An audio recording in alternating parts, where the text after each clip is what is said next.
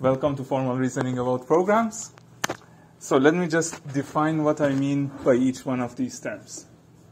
So in this course, when we say formal, that basically means mathematical. So when I say something is formal, I mean that it has a well-defined mathematical definition and we can reason about it mathematically, which is of course the second word, reasoning.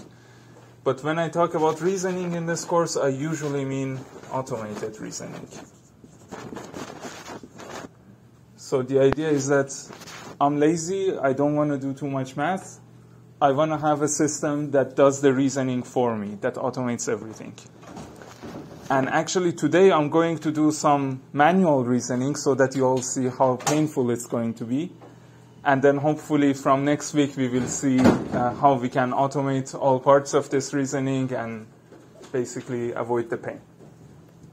Hopefully you know what about means. Programs. You've all done some programming before. You know what a program is. But for the purposes of this course, a program is just a string that is generated from a grammar.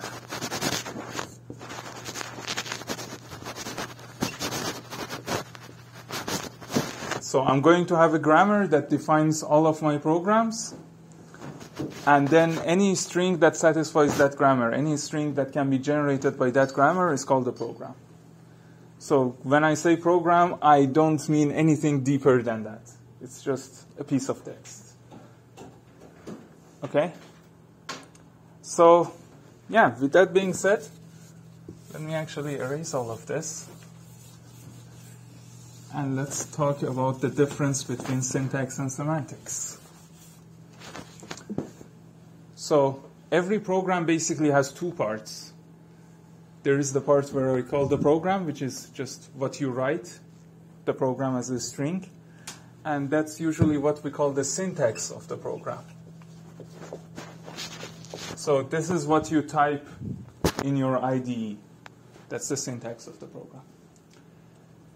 And then the other aspect of the program is its meaning. So what does the program mean? How should I execute the program? What properties does the program have? And this aspect is what we call the semantics. So how can I run my program? What do these symbols mean? Like a C++ program, for example, is just a bunch of characters. How am I really assigning meaning to these characters? That's the semantics of the program. Now, I'm going to spend very little time on syntax, but several of our lectures are going to be focused on how to formally define the semantics. And the problem that we have is that we need to strike a balance. We need to define the semantics in a way that is understandable to humans, but also understandable to machines. So I have to make sure that I can do formal automated reasoning using these semantics.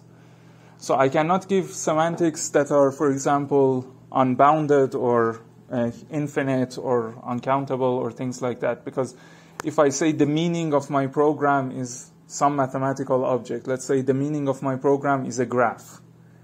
And if that graph is infinite, then it would be almost impossible for a computer to reason about it. Right? So I want to avoid this kind of infinite objects. I want to try to really just have rules and reasoning steps that can be automated as much as possible. But okay, let's get the syntax out of the way first. So usually when I talk about syntax, I just have a grammar, and that grammar tells me what kind of programs I can write. So I'm going to start with the simplest possible programming language.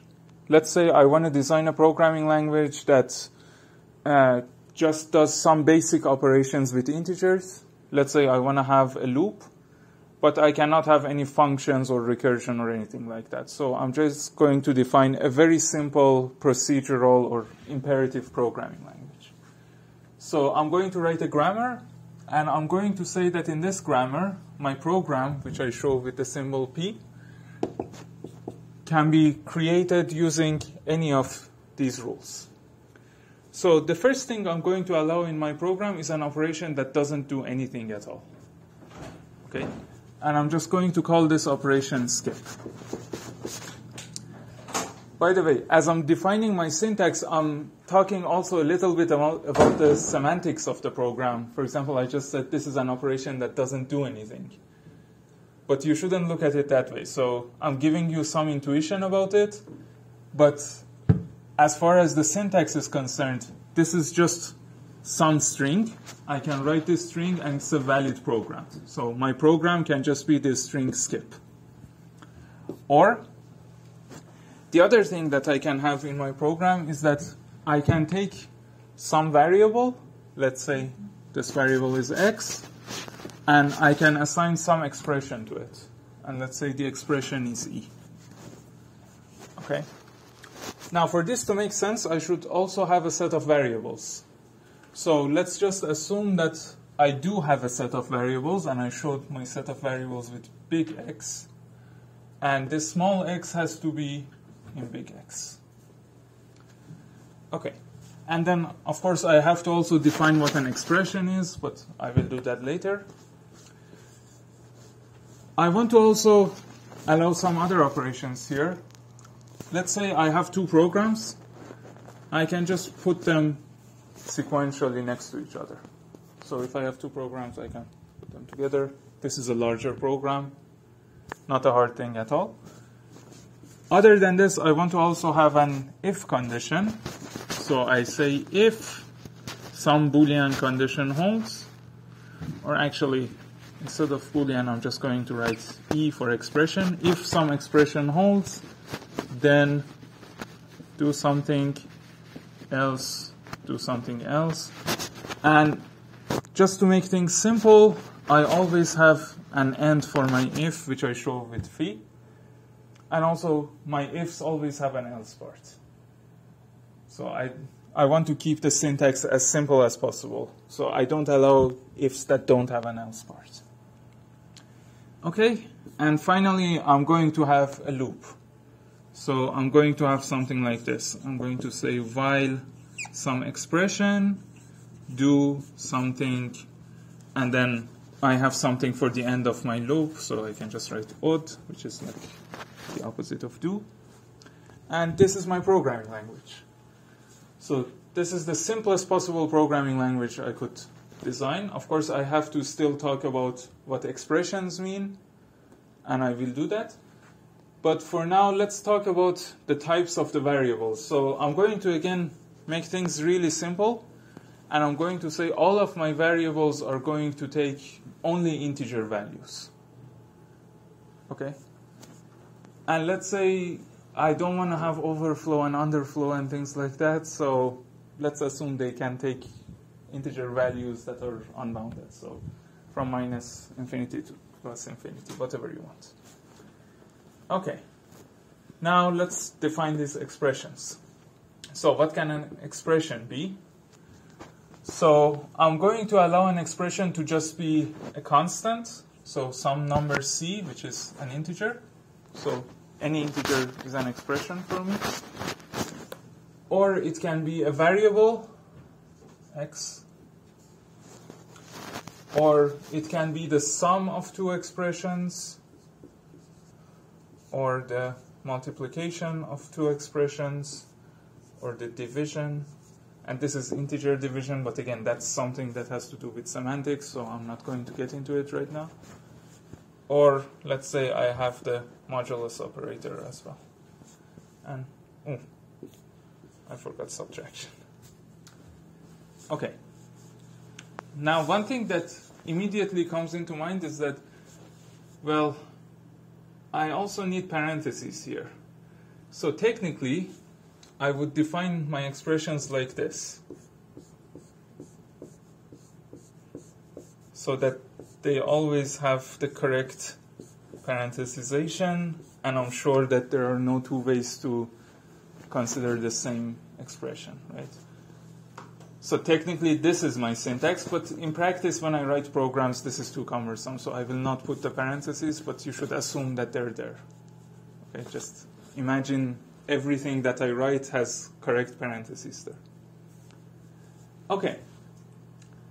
So this is the syntax of my program, of my programming language. So if you give me any string, I can just check if that string can be created using this particular grammar. Like this whole thing is the grammar. Then I say it's a valid program. Otherwise, it's not a valid program. And by now, my programs have no meaning. It's just every program is a sequence of characters, let's say, and it can have like these keywords in it. It can have numbers and so on. But I'm not really assigning any meaning to these programs. Okay. So now let's talk about the actual thing that we care about. Before that, any questions about syntax? How this works? Okay, great. So you can imagine that no matter how complicated your language is, you can probably just come up with some grammar or some rules to decide whether a particular string is a program or not. And that's actually the role of a parser. So when you have a compiler and you give it a particular code to compile, the first level is that it runs a parser, and the parser checks if the code is syntactically valid. Okay. That door.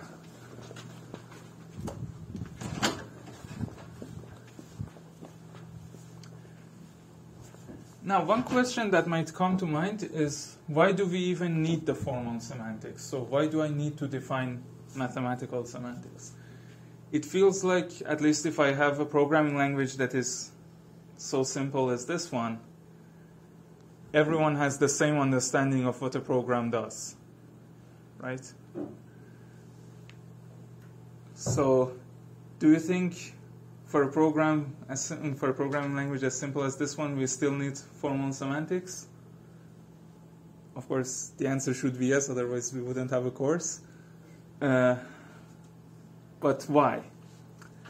So to give you some examples of why we need these things, let me give you a piece of code that can be written in, let's say, C++.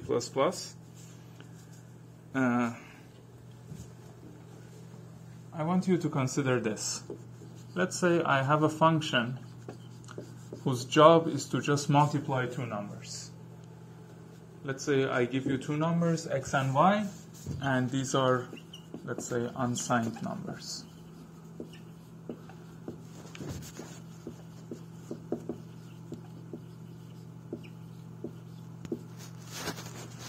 Okay? And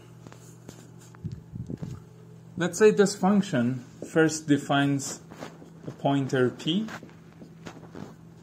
and then it does this. It says if x is greater than or equal to 0 and y is greater than or y is greater than or equal to 0, or the value of p is greater than or equal to 0, then x gets multiplied by y, and at the end I return x.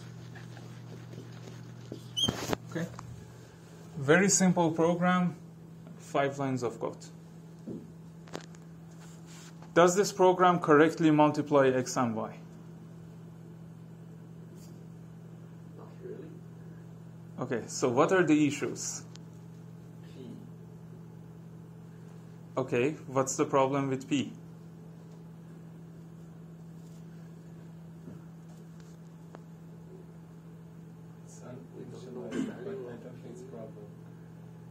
Yeah, so one problem is that this p here, it's an uninitialized variable, and it's a pointer, so it's pointing to some random garbage area, right? And then here I'm using the value of p. So should that be some sort of a runtime error? Would we have a problem? Actually, no. Yeah, at least in C++ semantics, we will not have a problem. But why is that? X is unsigned, so it should be... Yeah. So, okay, let me just write the issues that we are describing here. So one issue was initialization. Okay. And even if you initialize it to null, then you will have like a null pointer dereferencing problem here. So the other issue is null pointers, right? But then in C++ at least, the way an if condition works is that if you have OR like this, you do short circuiting. So you check the first condition, and if the first condition holds, you no longer check the rest, right? So when this program is compiled by a C++ compiler, if you have a standard compiler, it would actually never check this part. So I would actually never have an error here, because x is unsigned, and an unsigned variable is always greater than or equal to 0. Okay? So the next issue that we have here, which was not so trivial, was whether we have short circuiting or not.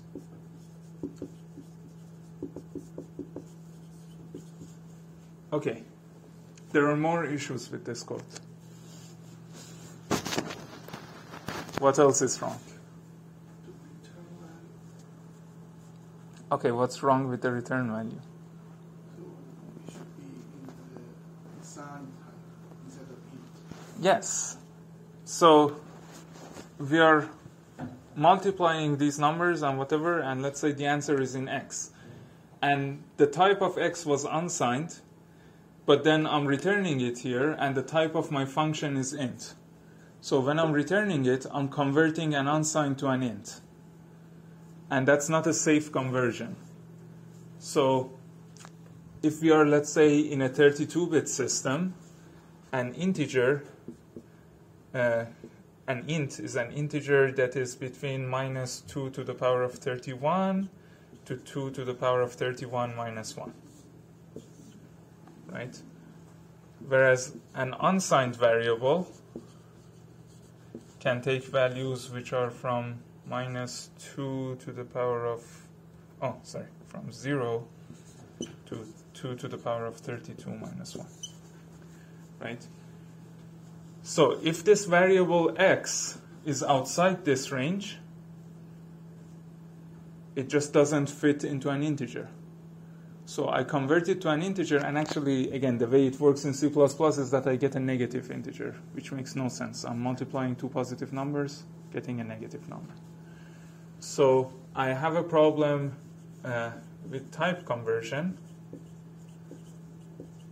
But even before that, I have a problem here with overflow. Right? So the fact that x and y fit in the range for an unsigned variable doesn't mean that their multiplication is also fitting in the same range.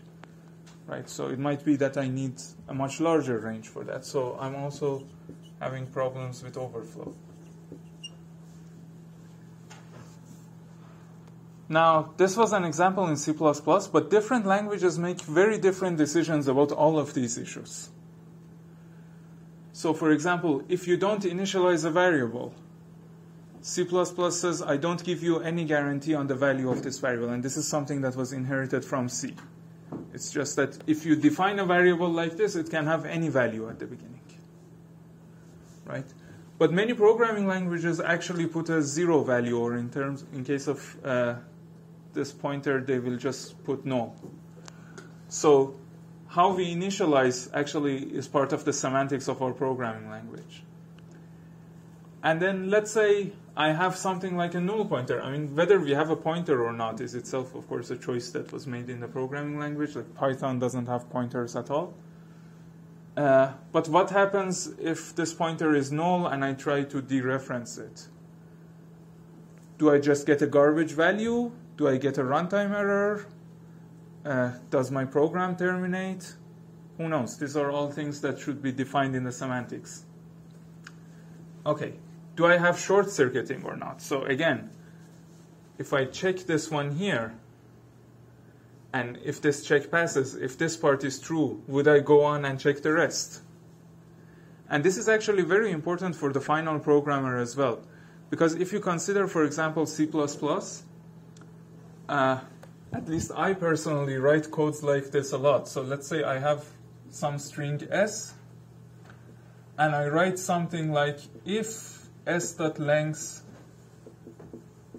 is not 0 and S0 is A. Right? Then do something. Now, in a language like C++, where I have short circuiting, the way this works is that it checks this first part of the if, and if the length of this string is 0, it doesn't check the second part. So I don't have a problem. But if I was writing something similar in one of the old languages, in Pascal, let's say, which doesn't have short circuiting, then it would first check this, and then it would again go ahead and check this one as well. But then, since, let's say, S was empty, if S were empty, then S0 would not exist, and I would get like an out-of-bounds error here. So you see, the experience that you get from your program is very much dependent on the details of the semantics. Of course, type conversion and overflow are problems that I'm sure you've all experienced before. They're nasty. But yeah. Oh, there is one more issue here. I forgot. What other issue do we have here? The other issue we have is that these variables, they're passed by reference. Right? So this function, when it changes the value of x, it changes the value of x for the parent function as well. Right? So this is what we call a side effect. So this function has some extra side effects as well. So if I just ask you, does this function correctly multiply two numbers? That's really not a good enough specification. I have to be more specific about what I mean. What does correct mean? Does it mean that it multiplies these two numbers and I don't care about the side effects? Or does it mean that it multiplies these two numbers and it should have no side effects? So this actually brings us to another point, which is that we basically need two different languages, in a sense, when we want to see if a program is correct. We need a language for writing the program itself, which is what we're talking about, the syntax and semantics and so on. And then we need a different language for writing the specification, for writing the properties that we want to verify. And usually these properties are written in a logic, and we will see that later in the course. But for now, I just want you to remember that this is formal reasoning about programs. So we should have a very formal definition of what our program is and what the semantics of our program are. And then we should have a very formal definition of the property that we want to check. For example, I want to check if this program correctly multiplies these two numbers and has no side effects. Right? But then I would need kind of another language to write this property in. But we will get to that later. It's like several sessions. Okay. So this is the first reason we need formal semantics, because it's not at all obvious what kind of decisions we have to make about all sorts of details. So even though a programming language like this might seem trivial, I mean, even in this language, what would happen if I divide by 0? Do you just ignore it, go to the next line of code and continue the execution? Do you end the program? Do you throw some sort of exception? What do you do? It's not well defined. I need to give it semantics for that to make sense. Okay. Great. The other issue where we actually need semantics is actually for compilation. So let's say that I have a program in one language and I want to compile it and get another program in a different language. So let's say you've again written some C++ code. You give it to a compiler. Let's say you give it to G++, which is my favorite compiler. And it's supposed to give you machine code or assembly or whatever you call it. Okay. So you have a program P here. You get a different program P prime here. Of course, the languages are different. The syntax is different. you want to somehow prove that they have the same semantics. You want to make sure that your compiler is not changing your program. That after compilation, this P prime does exactly what P was supposed to do. Because the machine is going to run P prime, but the programmer wrote P. So the programmer shouldn't have to even think about P prime. But somehow, to the programmer, it should look as if P is the program that is being executed. So in a sense, the executions of P prime should have the same behavior as the executions of P. They have to be semantically equivalent, and we will define that later. Okay. But then in compilation, we have another issue, and that's the issue of optimizations. So again, if I want to give you an example, let's say I have this piece of code. Let's say the programmer has written something like this. Decrease y by 1 and then increase it by 2. Okay? And let's say I'm a compiler and I want to optimize this. I don't want to do 2 operations. I say instead of this, let's just increase y by 1. So the question is this a valid optimization? Can I do this? And again, it really depends on the semantics of your language and how things work. So if this is a bounded integer, if it's like a 64-bit integer in C++, no, you can't do that. Because it might be that this one actually, in C++ you can, because, since C++ 11 you can. Okay, but here's the thing. It depends on how you define the behavior when an overflow happens. So in this case, let's say that y was an unsigned integer, and then I decreased it by 1. And let's say originally it was 0, so it couldn't be -1. And let's say the semantics of my program says that in this case I should throw an exception, or I should just terminate the program. Right? Then this optimization is an invalid optimization, because there is an execution in the original program that crashes, but this optimization never crashes. Right? Or at least doesn't crash for the same reason. So when you're taking a program and you're optimizing it as a compiler, you have to make sure that you really don't change any of the semantic behavior of the program. Okay.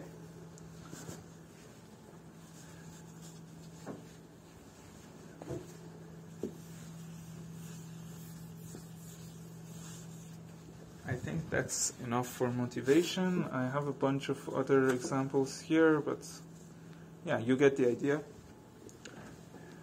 So let's define semantics for our toy programming language. How do I define semantics? Well, let's start by defining semantics for our expressions first. Okay? So I want to give some mathematical meaning to every one of my expressions. And generally the notation I use is this. I use a double bracket E to mean the semantic meaning of E. Okay? So first of all, what is the meaning of an expression? What does an expression do? So we have this syntax for expressions, but what does an expression actually do?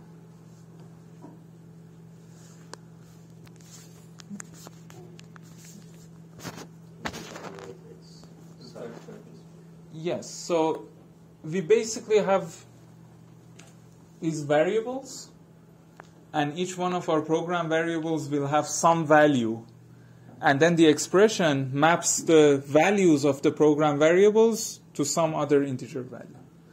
So it's good to actually first define the concept of evaluation. So I'm going to write it here. What is evaluation? Evaluation V is basically a function that gives a value to every one of my program variables. Okay, so evaluation just tells me what is the value of each variable. It's a function, takes a variable x, maps it to its value. Let's say it's 10 right now. Okay. So now the semantics of an expression is going to have a more complicated type. And let's say that I show the set of all valuations by VAL. So this is the set of all valuations. I use small v for a single valuation. Okay. So every expression should basically take valuations and give me values. So it should be a function from valuations to numbers. And I'm just working with integers. Okay. Now I'm being nice to you today because this is the first session of this course. But the way people usually write this is just this. They say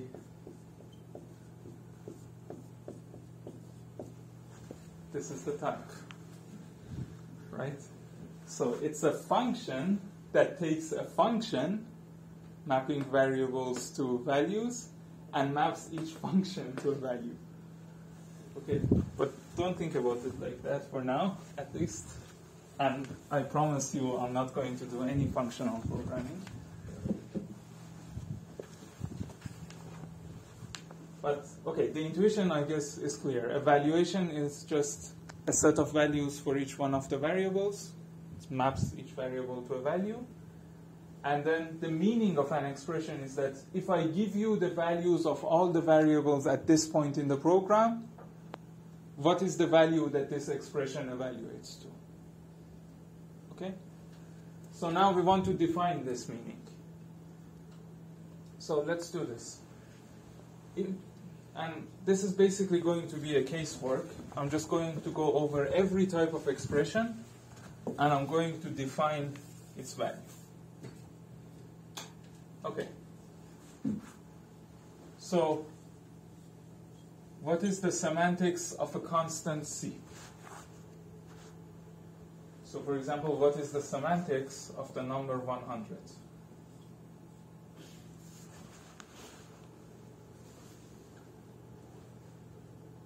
So this is going to be a constant function, right? So it just completely ignores the valuation and just gives you this thing. Okay? So it's going to be the constant function C. And I write it like this. So for example, here I just say it's 100. And by this I mean that it doesn't really depend on any of my program variables, on any of the variables in X. Okay. But maybe it's easier to write it like this. I can say for every valuation V, the semantics of C at V is just C. Okay? So remember, this is a function that takes the values of all the variables and maps it to the value of the expression. And this is a constant expression, it's just a number. So no matter what your variable values are in your program, you're going to get the same number. It's like a very easy case. Okay. Now, what if I have an expression of this type? What if I just have X? And again, I'm not going to write the parentheses anymore. I'm too old for that. So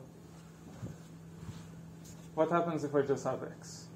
So my expression is X. And X is one of my variables. And my valuation V tells me the value of every variable.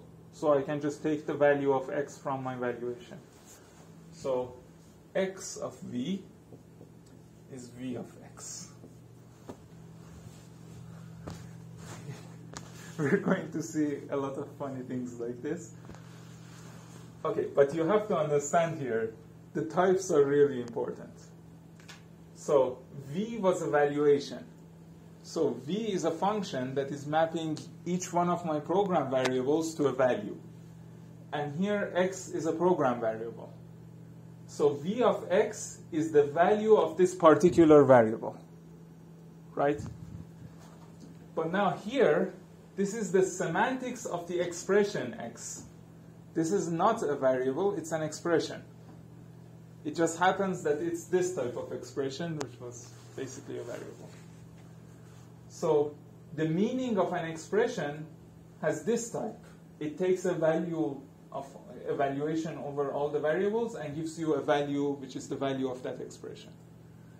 So the semantics of the expression x at the valuation v is the value of the variable x in the valuation v. Okay, that's how we read this. Okay, hopefully the rest of it is going to be a little bit easier. So if I have two expressions, E1 and E2, and I sum them up, at point V, at valuation V, what am I supposed to get?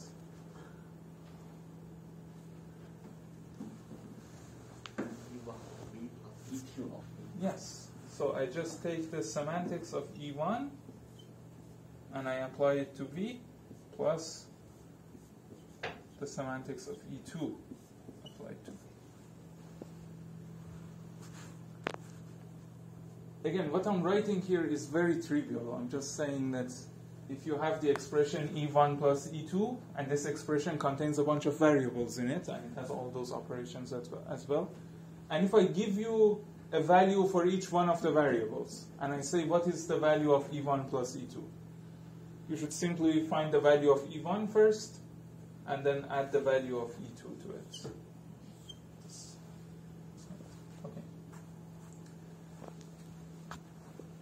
So I've done this case, and this case. Now, multiplication and subtraction are very similar to addition. I can just define them in the exact same way. So I don't need to define those. But before going to the definition for the other two, because they're kind of troublemakers, I'm going to also have a different way of writing these semantics. And I'm going to use what I call rule-based semantics.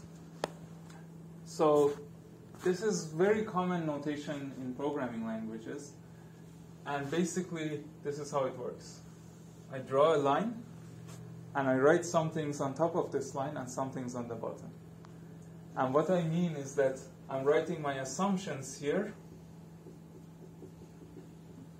and I'm writing my result here. And this is supposed to be a rule. So whenever I write something like this, I mean that if the assumptions hold, then the result will also hold. Now, the reason I want to have rule-based semantics is because later on in this course we're going to see a software system called COC, which can actually use this kind of representation to do automated reasoning. And this kind of representation makes automated reasoning much easier in general. It's not just because of COC. Okay, so here's how I can define the semantics, these three equations, using a rule-based notation. So for the first one, I just write it like this. So I don't need any assumptions, and it's just that it always holds. So for every valuation V, the semantics of C at V is just C. And this one as well, I don't need any assumptions here. I can just say the semantics of X at valuation V is V of X. Now for this one, I can write it like this. I can say suppose that the semantics of E1 at V was some value. It was A1. And also suppose that the semantics of E2 at V was some value. For example, A2. Okay? Then, assuming these two things, the meaning of E1 plus E2 is just going to be A1 plus A2. Oh, there's a V. Oh, yes.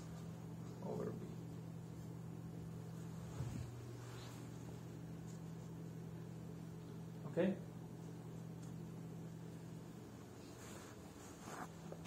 It's basically the same thing. It's just that I'm giving names to these two different parts. I'm saying assume that the value of E1 at valuation V is A1 and the value of E2 at valuation V is A2. Then the value of this expression is going to be the sum. And again, a very important point here. A1 and A2 are integers. So this is the sum of two integers. E1 and E2 are expressions. So this is just a string that has the character plus in there. It's not the sum. I'm just defining what that character means. Okay. So we're going to write most of our semantics like this. And again, whenever I write something like this, I mean that if these assumptions hold, then you can also assume this one. Okay. Now, why did I need all of this? Because I want to define integer division. So let me erase this.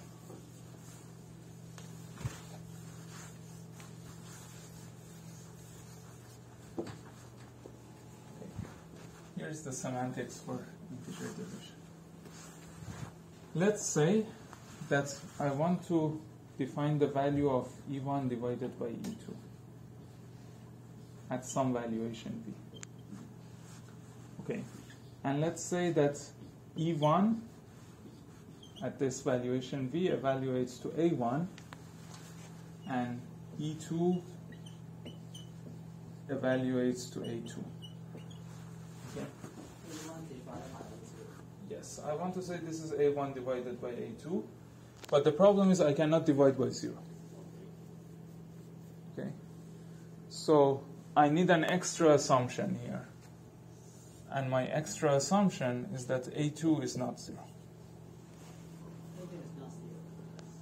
Yeah.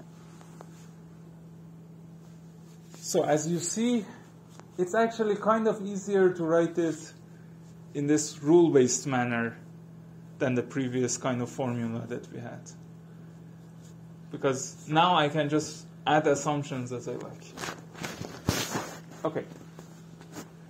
But what does this mean? This means that now I have undefined behavior in my code. I can have a situation, well, at least my syntax allows it, where someone is dividing by 0. But if they divide by 0, I'm not defining any value. So this value is only defined when A2 is not 0.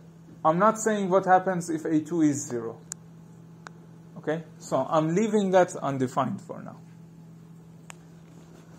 And I'm going to do the same thing for modulus. So here's the thing. Here I'm going to say that if you want to compute modulo something, that thing better be positive. I don't even want to allow you to take some number modulo another negative number, even though you can technically do that in C or C++. So I'm going to do this. I'm going to say, suppose that the value of E1 at V is A1, and the value of E2 at V is A2. And I want to define the value of E1 modulo E2 at V. Okay. So the first thing is, as I said before, I'm going to say I'm also assuming A2 is positive. Okay. But what should I put here?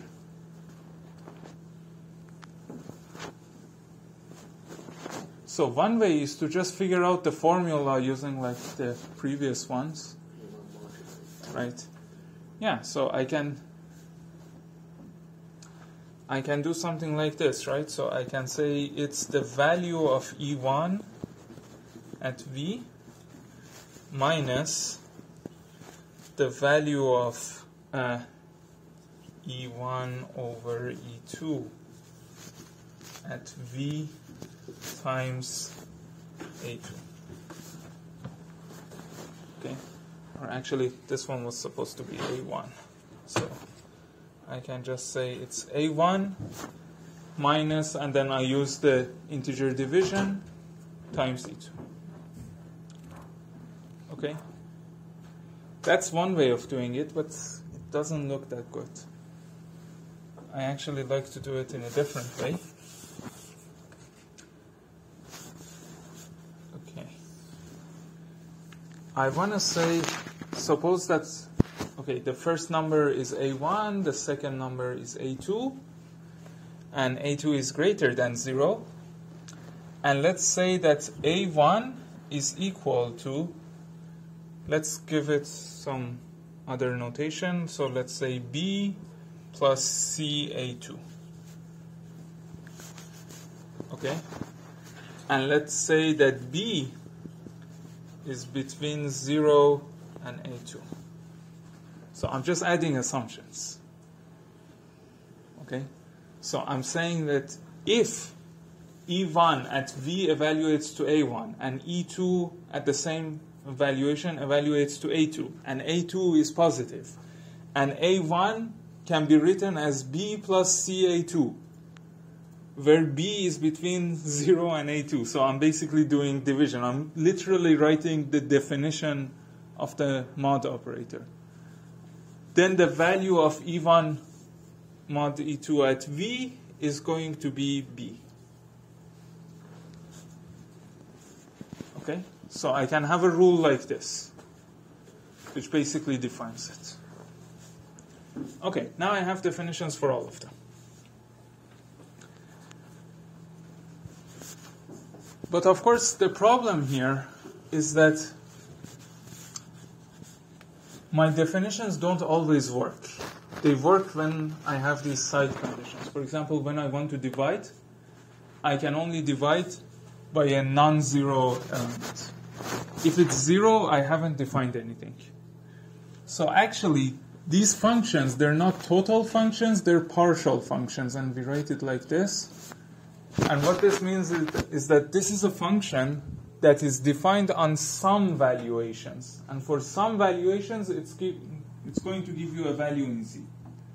But it's not defined for every valuation. It might be that you give it a valuation and it just says it's not defined. Okay? And sometimes we also have a notation for not defined. I don't know. We use something like this to say it's not defined. And we'll use this later. Okay. But I did all of this work. And all of this work has just defined the semantics of expressions. Yes? What if A1 is not divisible by A2? Ooh, okay, yeah, you're right.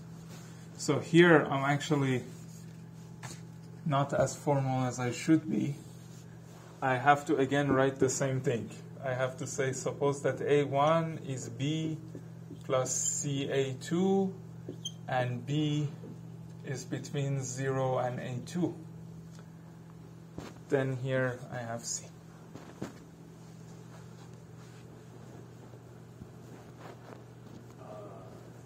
Can you get rid of A2 not equal to 0 here? In that case, B will not be defined. Yeah, so here I have to actually, you see that's the problem with formal semantics. You have to be very careful. I have to say the absolute value of B is less than the absolute value of A2. This finally works, hopefully. Okay, and B should also be okay, so let's do this. Let's say B is greater than or equal to 0, but less than the absolute value of A2. Now it works. Okay.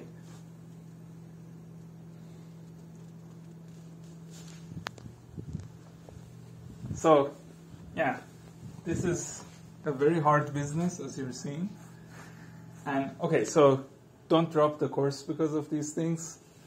The first 2 sessions, like today, my job is to show you how hard these things are so that we actually have motivation for automating them and not having to do them by hand later. Okay, So we've defined semantics for our expressions. We should now define semantics for our program.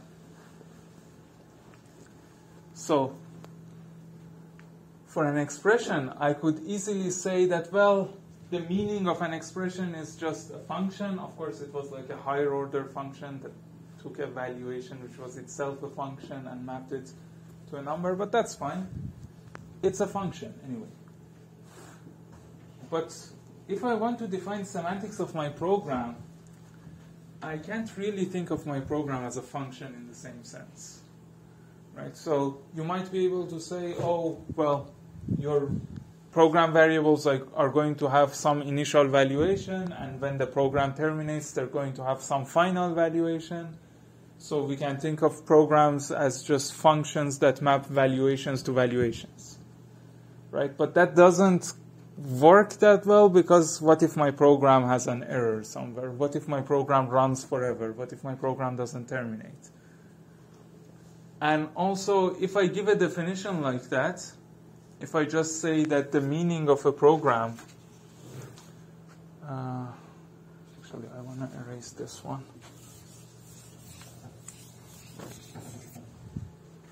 And this one too.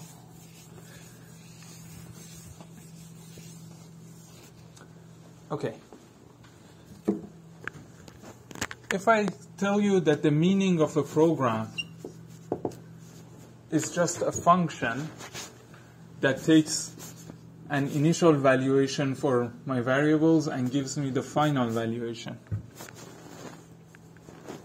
there are two problems with this. The first problem is that sometimes my program fails and doesn't give me any output.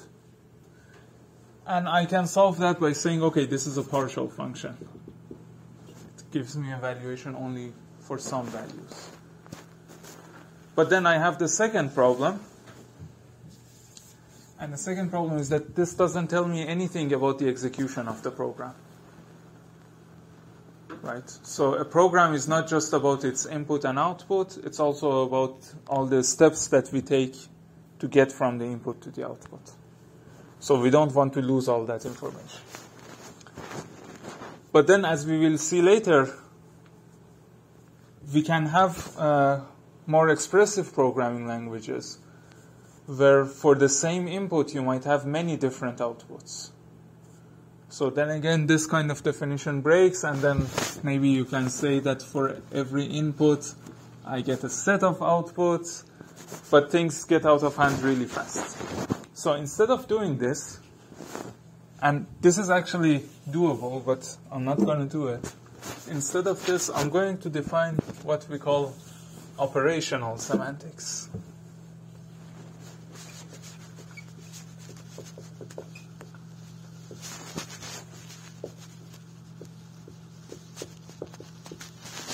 And the idea in operational semantics is that in order to give meaning to my program, I'm going to tell you how the program is going to be executed. So I'm going to tell you what every step of the execution of the program is going to do. Okay? So remember that I already had the definition of what a valuation is. And this was just a function v that maps my variables to integers. Now I want to also define the concept of a state.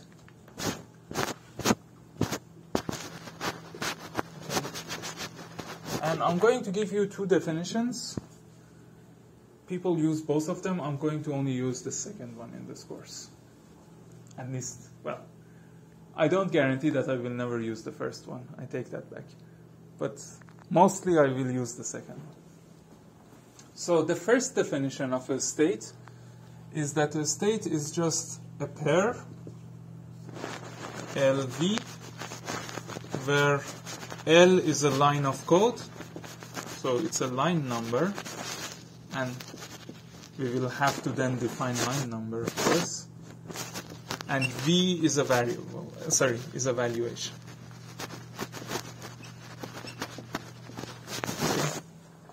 So the idea here is that suppose I have some code. I don't know, let me write some code here.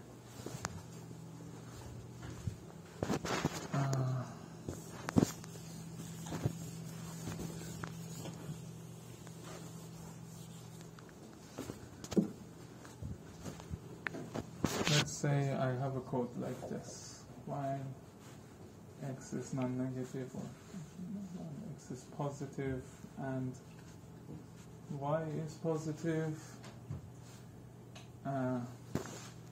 I erased my syntax, but I think I had the keyword do in there. I'm going to have an odd here. And then I say if x is greater than y, then x becomes x minus y, else y becomes y minus x. This is the end of that. Okay. So if I can somehow assign line numbers, and I'm going to assign line numbers arbitrarily here, but let's say that in my syntax I had a way of assigning line numbers. Okay. So let's say I have some standard way, I don't know how, where I say this is line 1, this is line 2, this is line 3, this is line 4, 5, 6, and 7. Now, when I'm running my program, as I'm taking steps in my program, I can say that the state that I'm in is uniquely determined by which line I'm at, and also what is the current value of all the variables. So, if I'm at line 2, and I know that x is 2 and y is 1, then it's well defined, and I know that, okay, this condition is satisfied, so I have to go to line 3. So if I'm at line 2, and let's say x is 2 and y is 1, I'm going to write it like this, but actually you know that this whole thing is v, and this is f. Okay?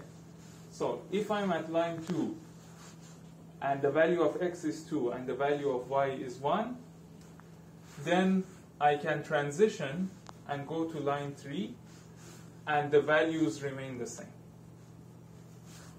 Now, if I'm at this line, and these are the values, then x becomes x minus y. So x becomes 1, y remains 1. And where do I go after line 3? I'll go to line 6. Right. So I might be able to write rules that basically tell me how to move through this program. But I have two problems. The first problem is that this concept of line numbers is not very well defined. So I would have to give a mathematical definition of what a single line is. So you can think of this again. If this were something like C++, I could write many commands in the same line. Right? So I have to make that well defined. And the other problem is that anything that I write, any rule that I write, is inherently referencing the entire program. Basically, I'm assuming that I know the entire program, and now I'm telling you how to move in this program. But it might be that I have a huge program that has maybe many different functions, and I want to define the semantics of each function separately. Then I cannot use this concept of state. So this is the first definition of state, but this is the definition that I'm not going to use. A different definition of state, the one that I'm actually going to use, is that a state of my program is again a pair, but this time it's not a pair of a line number and evaluation, it's actually a pair of a program and evaluation, where P is itself a program.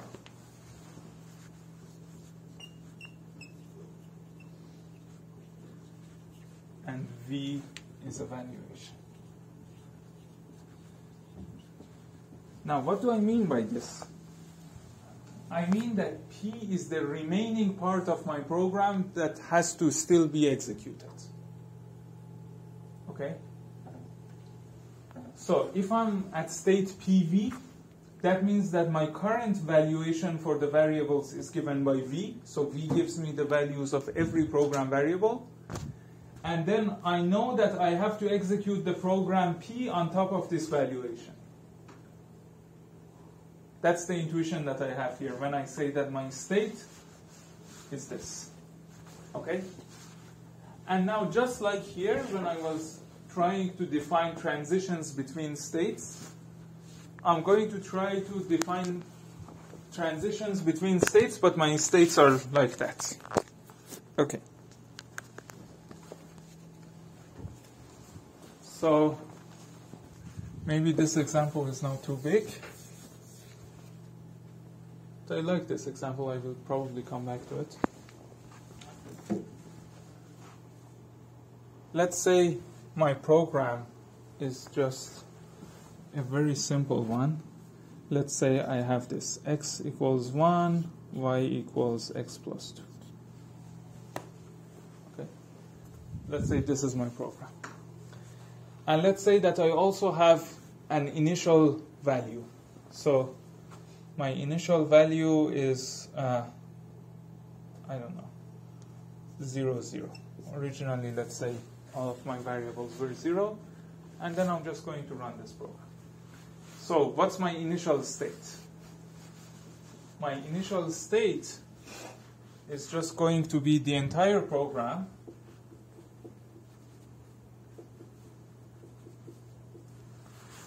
applied to the valuation 0, 0. Okay? So this is my program, and this is my valuation v. Now, I'm going to say that I can have a transition, and I will give you rules for these transitions later on. But I just want you to see how these states work. I can say that if I'm in this state, what can I do? I can run the first command here, and it will set x to 1. So I will go to a state where x is 1. And it will not change y, so y remains 0. Now, what is the program that I have to execute over this valuation? It's only this second part of the program. So y equals x plus 2. Okay? So one level or one step of execution of my program is that I go from this state, this entire thing is a state, to this state. Okay. Now, what's the next step? The next step is that I'm going to apply this one. So x remains 1, y becomes 3, and I no longer have a program to execute. So I show the empty program with this, or okay, I don't know. I can show it with whatever I want. I show it with an empty set. Okay? So when I get to this point, I have a final valuation and I don't have any program at all. So the intuition here is that the execution of the program has ended. This is my output. Okay? So that's how I think about my states. So again, let me erase this one. Whenever I say a state, I mean a pair of a program and a valuation. And I have to apply this program to this valuation. So this is the part of the program that has not been executed yet. The parts that are executed are already removed. Okay. So based on this, let's write some semantics. Let's write the semantics of all the operations that I had in my grammar. So I had a skip operation, which I said just doesn't do anything. So if my program is skip, and I'm at valuation v, what happens? Well, it doesn't do anything, it just terminates. So in one step, I go to the empty program and the valuation v. Okay? And this is a rule that doesn't have any assumptions, and it always works. I don't need to put any side conditions or anything, it's always that. Okay, that was easy. What if I want to do an assignment? Let's say that my program is x equals e, and I'm currently at valuation v. Where should I go? So my program says take expression E and assign it to X. And I know the current value of all the variables. So first of all, what happens to my program after one step of execution? The assignment is executed, so I will not have anything else to execute, so it becomes the empty program. But what happens to my valuation? So my valuation will remain the same as before, except for one variable, for the variable X. And what value should X take? X should take the value of E. Let's call that value A. And I write it like this. And by this, I basically mean the same valuation V, except that only X is replaced by A. Okay? So, or sometimes we use this notation. Maybe I can use this one. Okay. Oh, I actually don't remember if it was a slash or a backslash. Whatever. You know what I mean. I just mean that take the same valuation, except that put the value of A into X. But I have to define what A is. And so this is going to be my assumption. I'm going to say, suppose that the value of E at valuation V was A.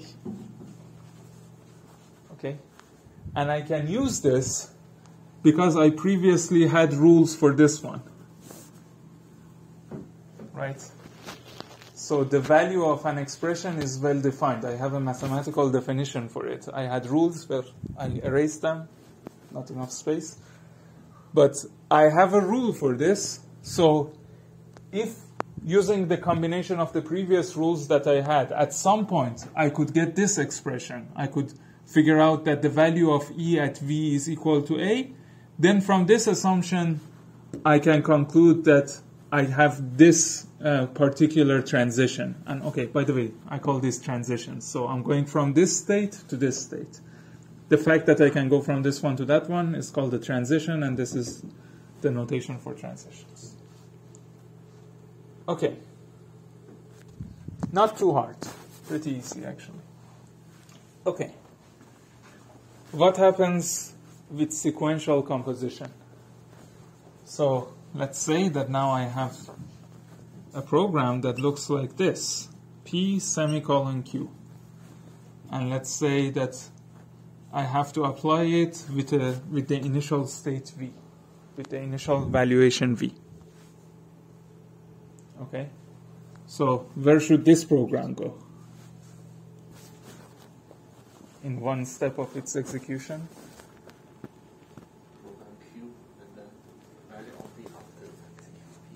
Yeah, so basically I want to only model one step of execution. And so here I want to just model the first step of the execution of P. And I don't want to execute any of Q. Right? So let's say, in my assumptions, let's say that if I just do one step of P over V, I can go to P prime V prime. Okay? Then here, I can say that if I have this, where should I go? So my assumption is that if I ran one step of P over V, I would go to the state P prime V prime. Now I want to run one step of PQ over V. So it's basically the same thing. It's just that I will get to P prime Q and V prime. Right? Because the first step of PQ is the first step of P. But then here, after the execution of one step of P, I had to run P prime. Here, after that P prime, I have to again come back and run Q as well.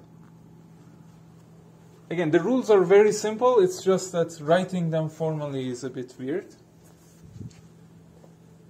But I need another condition here, and the condition is that P should not be the empty program. Right? Because the empty program cannot be executed.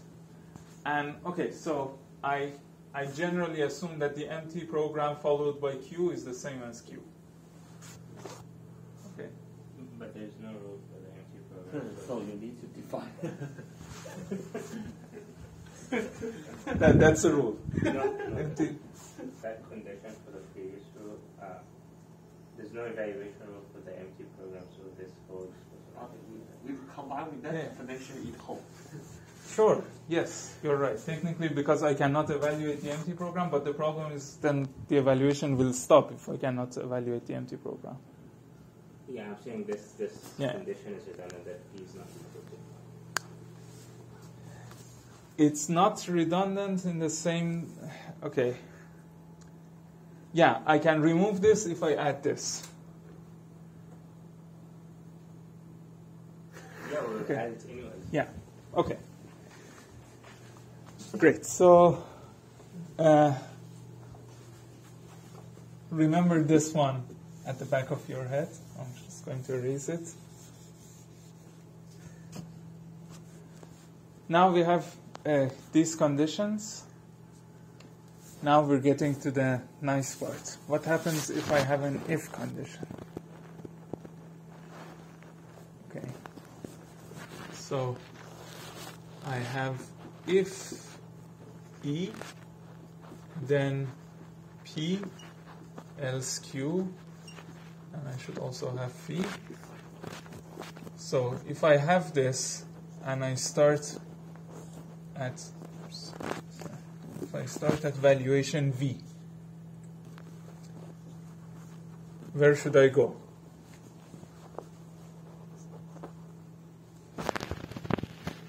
So if you run one step of a program that is just an if, what do?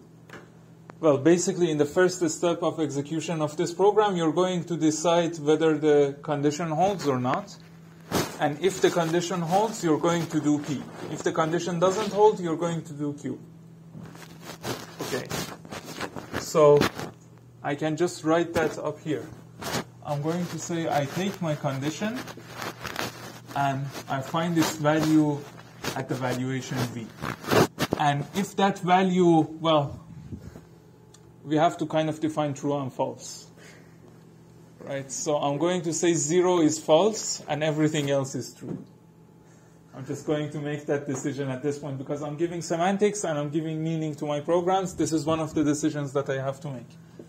So I'm going to say if this is not 0, which means that if this condition holds, then what kind of transition should I have here? Where should I go? So this is again my state. I should go where? Go to P. Yes. So I have to execute P, but I have to execute it over the same valuation. My valuation does not change. Okay? The other rule is quite simple. If it is 0, then I have to run Q over the same valuation. So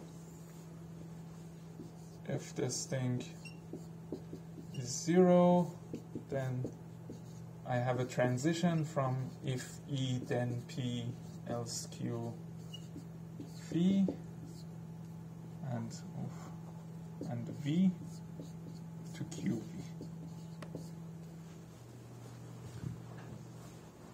Okay. We don't have enough time for the while loop. We're going to go have lunch now, and then we're going to come back at 2 o'clock, and we're going to write the rules for while.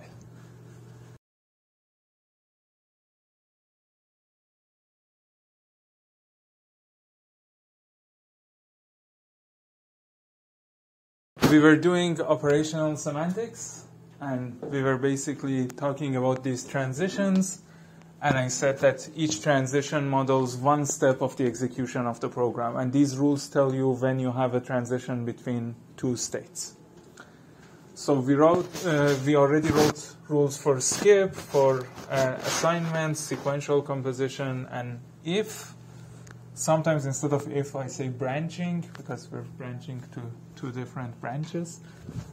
So now we have to write rules for our loop, which is a while loop. So I just wrote the syntax here again. So what kind of a rule can I write? So I want to have a rule that looks kind of like this. Let's say my program is while some expression E, do some subprogram P. And let's say that I want to apply this program to an initial valuation V. So what happens in one step of execution of a while loop? What's the first step that you take when you want to execute a while loop? Yes. So we check the condition, and actually there is one trivial case, and that trivial case is if the condition is false. So if the condition is false, we said that we show that like this. And I always forget to put the V in there. I need the V here as well. Okay. So if the expression E evaluates to 0 at V, then I basically don't have to do this while loop. Right? So I can say that I have a transition from this to the empty program, or maybe to skip and V. Right? This is the easy case. This is the case where your while loop doesn't run even for one iteration. Be careful about the recording. Yeah. Okay. But what happens if the condition of the while loop, the while guard, is actually satisfied? So this is my second case. Let's say that this value of E at this position V is not 0, which basically I said that anything non-zero is assumed to be true. Okay? So if my value is non-zero, how am I going to run my program? And again, my program is while E do P. And I'm starting at valuation P. So what happens at one step of execution here?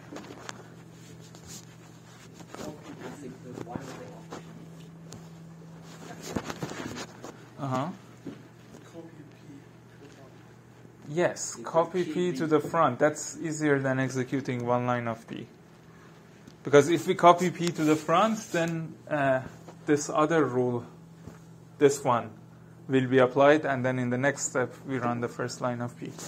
So I can have something like this. I can have P followed by the same program that I had here, followed by the same while loop. So while E do P. And my valuation remains the same. Okay. So the intuition is actually quite simple. It's just that I'm checking the condition of the while loop, and if that condition holds, I have to first run the body of the loop, which is P, and then after that, I have to run the while loop again. Okay? So this is the first time that we're seeing a recursive rule. So in a sense, in order to define the semantics for while, we are using the semantics for while again. And by the way, I'm not really teaching complexity theory or theory of computation here, but this is also a proof that having a loop has the same expressivity as having recursion. So loops and recursion are inherently the same thing, because we're defining the meaning of the loop using recursion. Okay. Nice. Now we have operational semantics, and actually this kind of operational semantics is usually called small step operational semantics. Or sometimes it's also called structural operational semantics. And it's small step because we are saying what happens in one small step of the program each time. Right? Okay. Can you think of a different while loop? Can you think of a while loop that doesn't have any assumptions here? So let's say I don't want to evaluate E. Can I write a while loop that doesn't evaluate E? Well, No. I want to write a rule for while that does not evaluate E. So here's the thing. What's the difference between these two parts? It's just that here I'm doing P. So would it be correct if I write this? And by the way, in this course, whenever I add you, would it be correct? Whenever I ask you that, the answer is no. It would not be correct. So you should tell me why this doesn't work. So let's say I have while E do P, and I'm starting at valuation V, and I just say you can always rewrite the program. You can always rewrite it like this. If E, then P, else nothing, skip. So just check. I'm rewriting my program, but this is what my program does. It says that check if the guard of the while loop holds, and if so, do one iteration. Otherwise, skip. And then after this, do the while.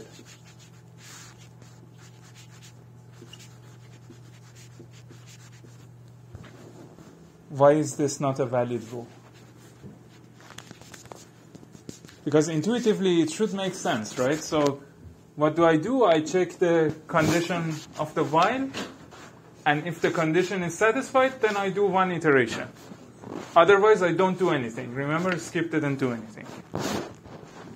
Okay? And then after that one iteration, I have to do the while again, so I just do the while again. Is this a correct rule?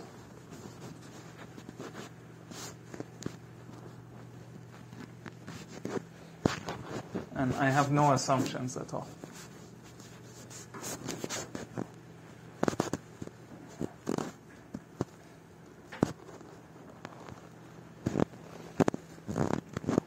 Okay, maybe I shouldn't have told you that the answer is always no. But, okay, now tell me, why is this not correct?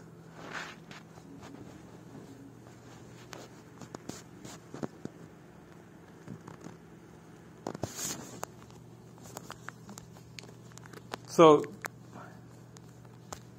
just imagine that you have a program with a while loop and try to apply this rule to execute your program. So think of these rules as a dictionary definition of how you should execute your program at every step. Okay? What goes wrong if I use this rule?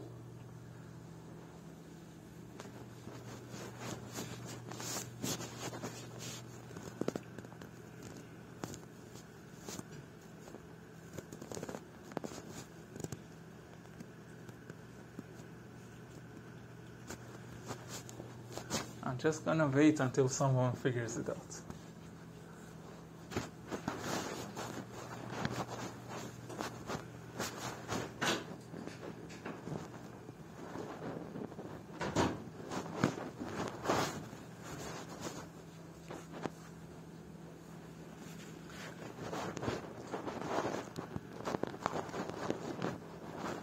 So just look at how we're doing the rewriting. Every time I have this while, and I'm doing an if followed by a while.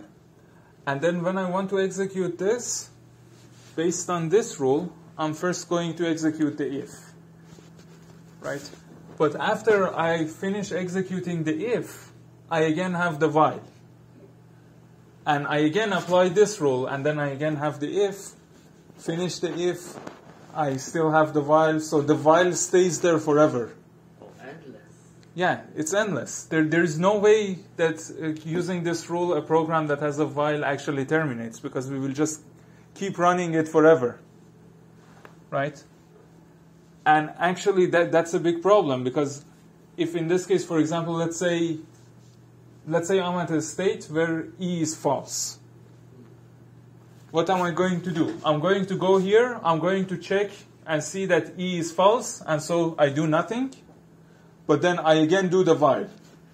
How do I do the while? Again, go back, check that E is false. So basically with this semantics, when the condition of a while is not satisfied, we will just keep checking the condition of the while forever. Well, we need to add a constraint that E is satisfied. Yeah, well, actually, the problem here is with the nesting. So here's how we can fix this. Okay, and by the way, you should get used to writing flat code like this. So here I have this if, and the if ends here, and the while starts after the end of the if. But what I should actually do is to take this while and put it after p. So the while has to go inside the if.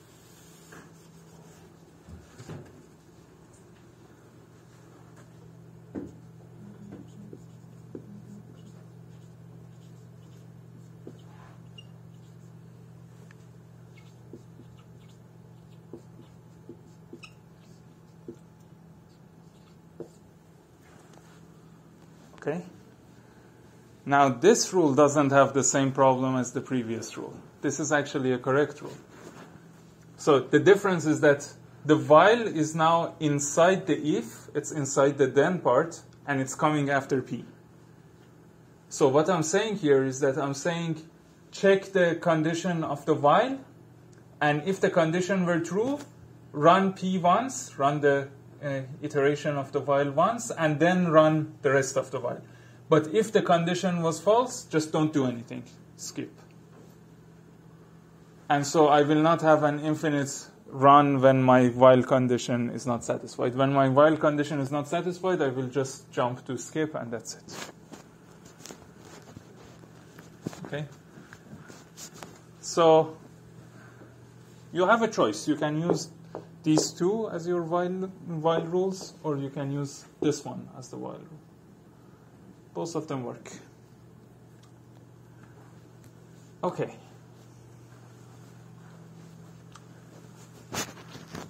So I said that these are called small step semantics, which means that we should also have something called big step. And we do.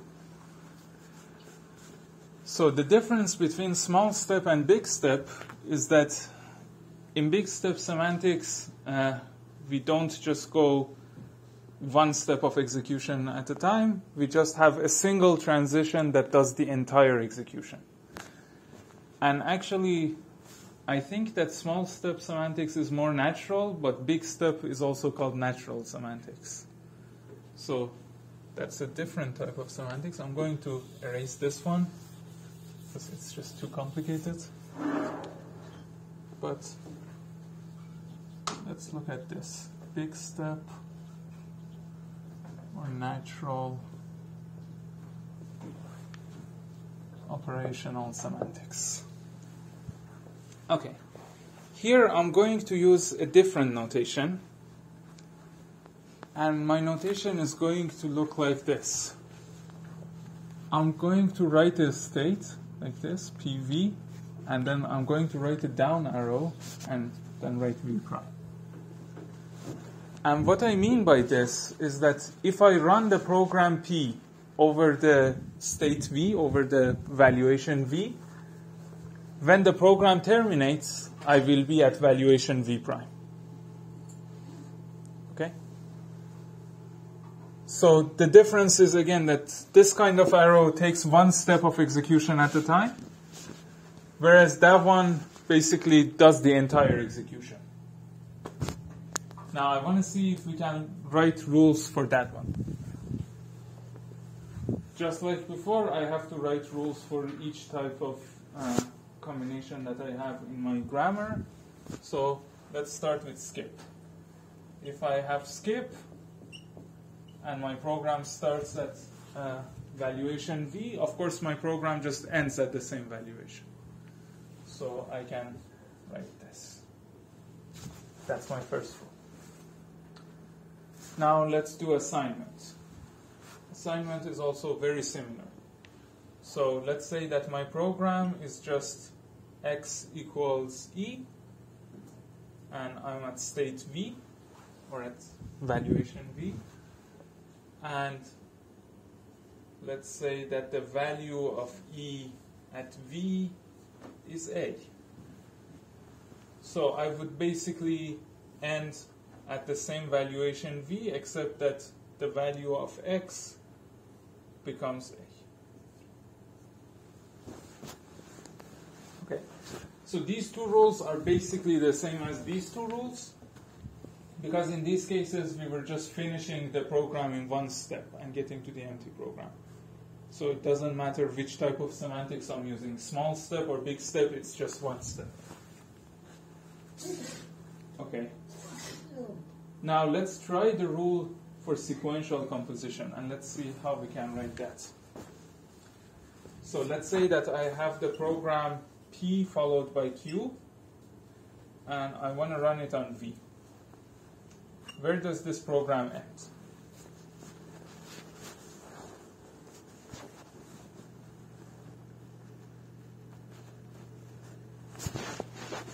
So this gets a little bit trickier. I have to add nicer assumptions here. Well, intuitively, I'm going to first run the program P and see where I end up when I run the program P. And then I have to run Q starting from that point, from the point where P ended. Right? So let's say that I run P on the valuation V, and let's say that it ends at V prime. Okay? And then I run Q from V prime. And let's say this ends at V double prime. So this one should also end at V double prime.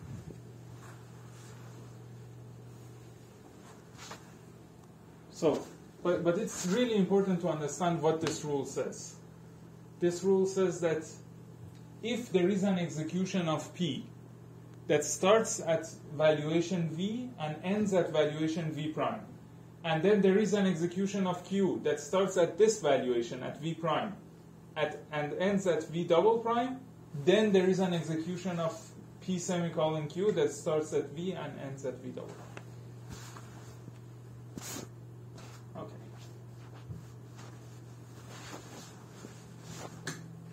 Again, all of these things are kind of trivial, and towards the end of this course they will be absolutely trivial to you, but at first it takes some time to get used to the notation. Let's do if. So what should I write for if? So I have if some expression E, then P, else Q, and I'm running this, and where does it end? So again, I can do a casework. I can say either this E holds or it doesn't. Okay, so first let's say E holds, which means it's not 0. If it's not 0, basically I will end up wherever I would end up if I executed P. Right? Because this condition is true, so I'm executing P. So here in the assumptions, I can say, assume that P running on V ends at V prime. Then this whole thing will also end at V prime. Because I'm basically just running P in this case. Okay? The other rule is effectively the same. I say that if I take this E and take it at valuation V and it's false, then I basically have to do Q. So I look where Q goes. So I say if I run Q on V, where do I end up? Let's say I end up at V prime. Then this whole program, if E, then P, else Q on V, also ends at V prime.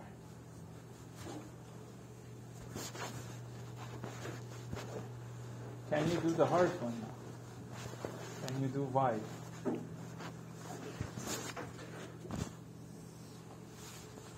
So let's say I have this. I have while E to P. And I'm starting at state V. Where should I go? Depends on the condition. If the E holds, then we should first execute, suppose P and V end with V prime, and then we should run the while loop we should run the while again, but the state should change to V prime. Right. Okay. So that's the variant where we're using these two cases, but we can also do it without the casework. Okay, let's do it with the casework. So the first case was actually if this E is false. So if this E evaluates to false, then what happens here? So the while loop doesn't run at all. Just V. Nothing changes, it's just V. Okay, so since this case was trivial, let's look at the other case. I'm now too lazy to write it again. So if it's 1, where should I go?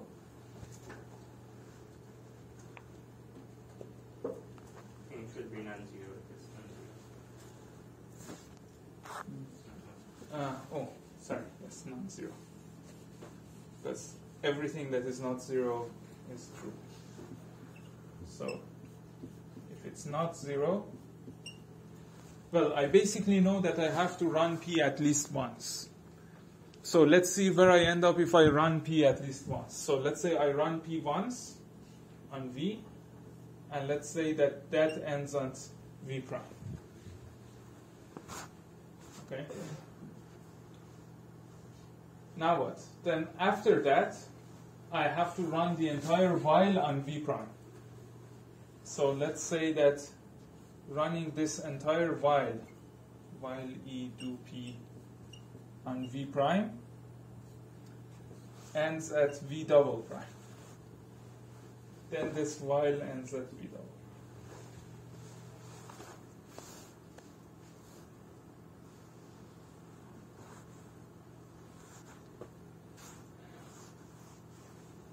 Okay, does this make sense to everyone? How we're doing this? What is an OD? OD, end of while. Oh, right. OD. I have a lot of syntax errors, so hopefully no semantic errors. Okay. Can we combine the two assumptions by sequencing them? Yes. Sure. Instead of all of this, that's actually. Okay.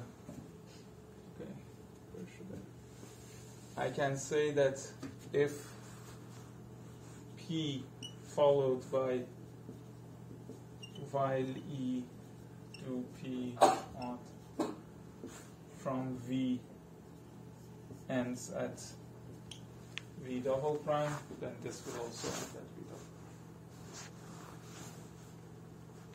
Okay. And we can also write a rule that doesn't have any assumptions, just like before, because you can basically rewrite the while in terms of itself. Okay. Actually, I would still need assumptions. Okay. So let me write that too. So the idea was this: if I have while E do P, I said that this is basically the same program as if E, then P followed by the same while. While E do P. And then in my else, I didn't have anything. Okay. And if this program starting at V ends at V prime, then this program starting at V ends at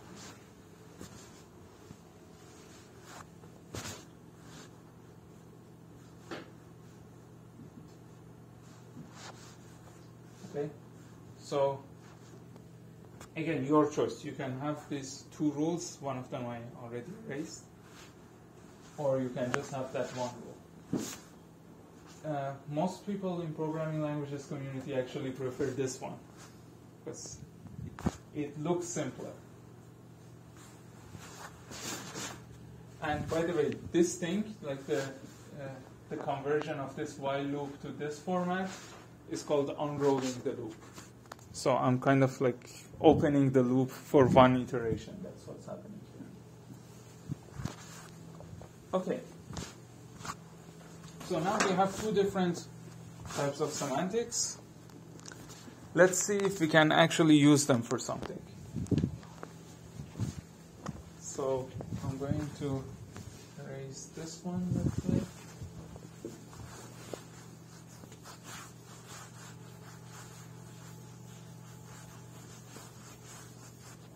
Suppose that I want to prove that a particular program terminates. How can I do that?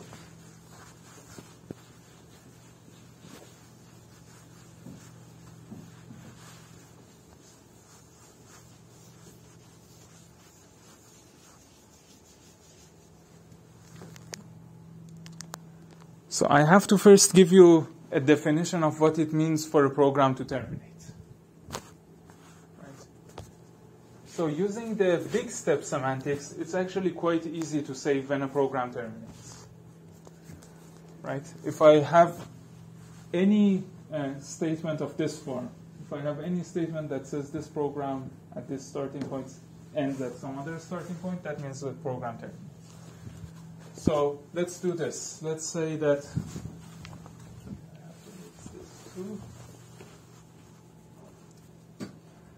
let's say I write term PV to mean that the program P, if run on the initial state V, will eventually terminate. Okay? So with big step semantics, it's easy to define this. I can just say that if PV ends at any position V prime, and I don't care about V prime, then I have the termination. So if this, then that. But how can I define it if I don't want to use big step semantics? What if I just want to use small step semantics? So how do you suggest I define termination if I didn't have this operator, if I could only talk about small step? So in small step semantics, each transition is just modeling one step of execution.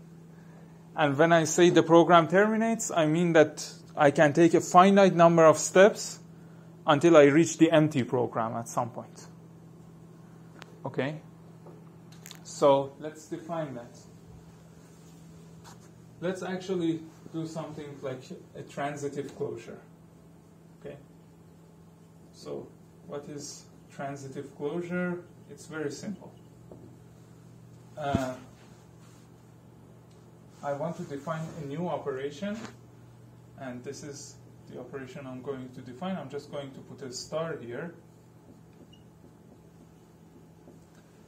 And by this I mean that there is some execution path that starts at state PV and reaches the state P prime V prime. But it doesn't necessarily take just one step. It might take many steps. Okay? But again, we are doing semantics, so we want to write rules. Let's write rules for this. Okay. How can I write a rule for this? Well, first of all, my easiest rule. If I start at a particular state, I can definitely reach that same state. I started there. Okay. Now, another rule. If I start at some state, and I can go to another state, P prime, V prime, and then if from there, P prime, V prime, I can go to yet another state, then I could just start at this first one and go with more than one step to that last one.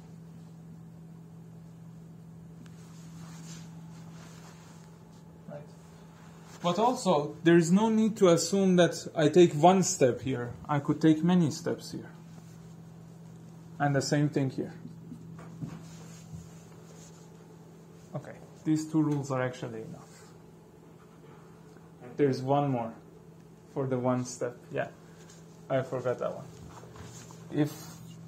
If I can go in one step from PV to P prime V prime, then I can go in many steps from PV to P prime V prime. Okay, basically you have to do 0, 1, and everything more than 1. Okay, so this is the rule for 0 steps, this is the rule for 1 step, and this is the rule for everything. Okay, now that I have this transition with a star, I can define termination very similarly. Right? So I can say that if I can go from PV to the empty program and any state, then that means that PV terminates.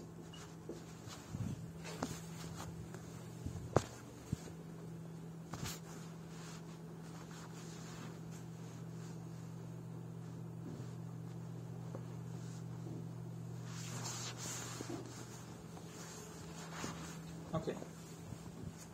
So I'm actually going to use that definition mostly, but now that we know the definition of termination, use this one too. Let's see our first proof in this course.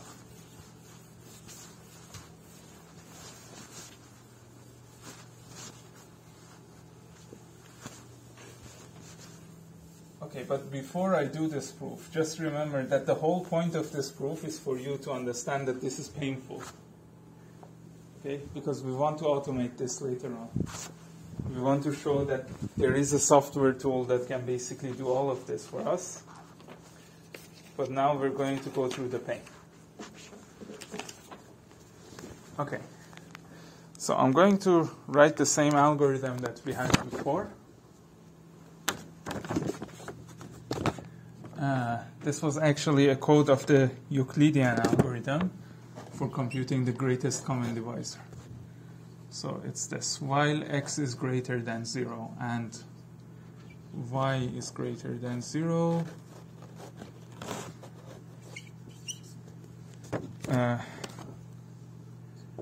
if x is greater than y, then x becomes x minus y.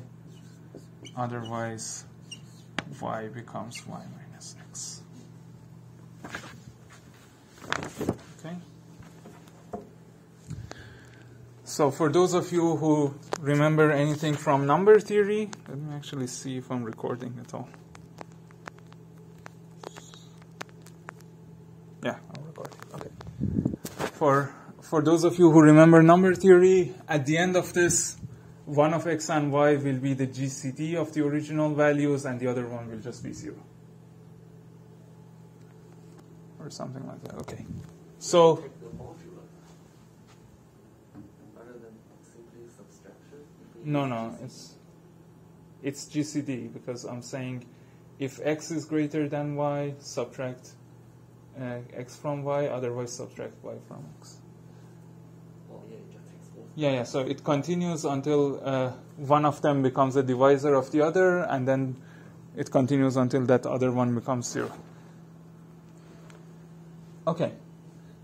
But I don't really care what this program does. What I care is that I want to prove this program terminates. And I want to prove that it terminates for any initial value of x and y.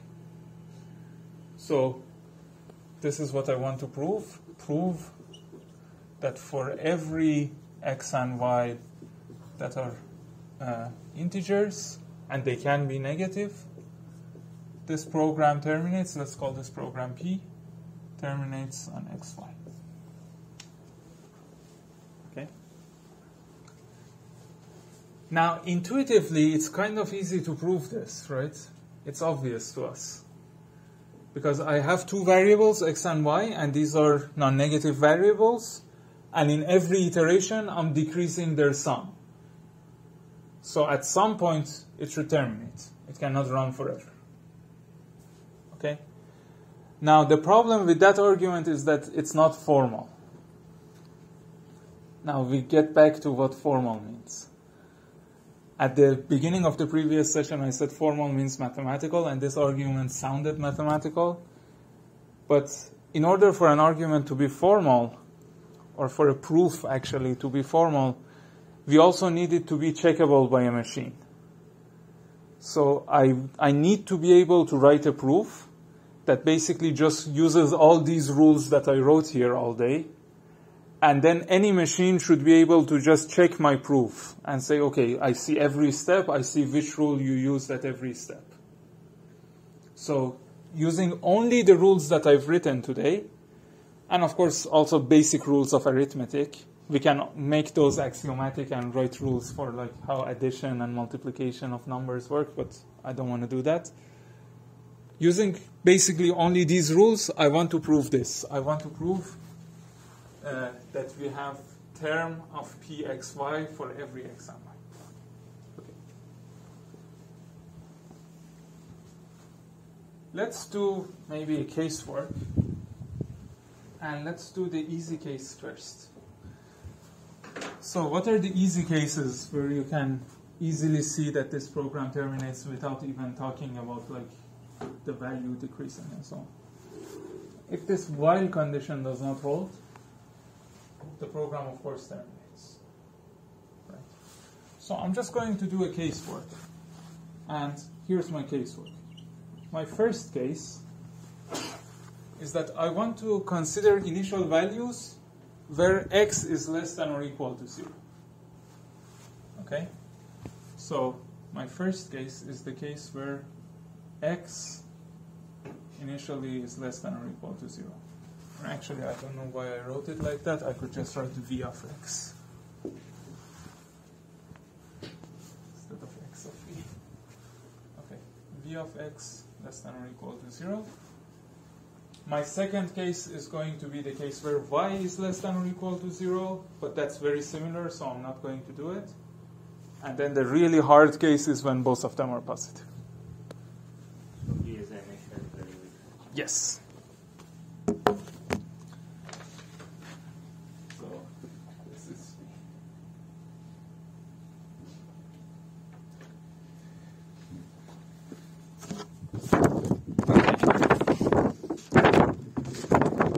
So I'm going to write it, and you can see that at every step we can just use one of our rules, and it's a basic application of them, so a computer can also check this. So the first thing I say is this. I say v of x is less than or equal to 0. Therefore, x, the valuation of the expression x at v, is also less than or equal to 0. Okay, this was the rule that defined the semantics of my expression. Okay, this is easy. Ooh, we have a problem here. And the problem is that I forgot to define the semantics of comparisons, and I also forgot to define the semantics of and. Okay, so in my expressions, I had all of these things. I forgot to add and comparisons and so on. So let's take a detour and let's first do that, and then we come back. Okay, so here's the detour.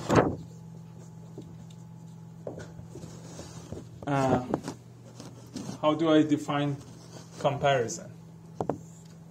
So e greater than 0, let's say, or no, e1 greater than e2. Let's do this. If I want to define this, I say that suppose that my expression e1 at valuation v has a value of a1, and my expression e2 at v has a value of a2. Okay? And suppose that a1 is larger than a2. Then this one has a value of 1, because it's true. Okay? And then my other rule would be that if a1 is less than or equal to a2, then this comparison will have a value of 0. So I use 0 and 1 for true and false here. And the same thing for other types of comparison. So I'm not going to write all the rules. You understand how this works. Okay, and then we can also have logical operators.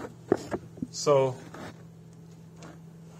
I can say that if E1 is not 0, which means it's true. Oops, I always forgot to put V. If E1 evaluates to true, and if E2 also evaluates to true, then E1 and E2 evaluates to true.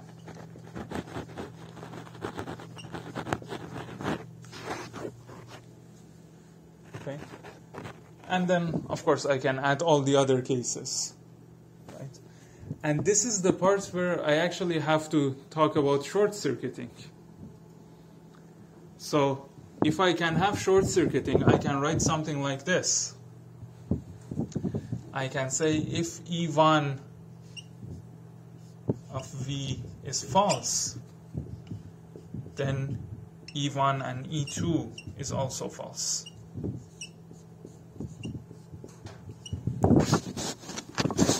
This is a rule that has short-circuiting in it, because it says that in order to find the value of E1 and E2, if you found the value of E1 and that value was false, you don't even need to look at E2. It's already false. E1 and E2 is already false. And then, of course, I need another case where it says that if E1 is true, but E2 is false,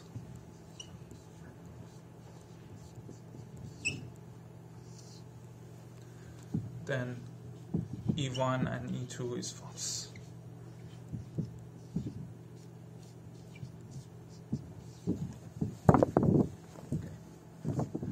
So with short-circuiting, I actually only need to write 3 rules. If I didn't have short-circuiting, I had to write 4 rules for every case.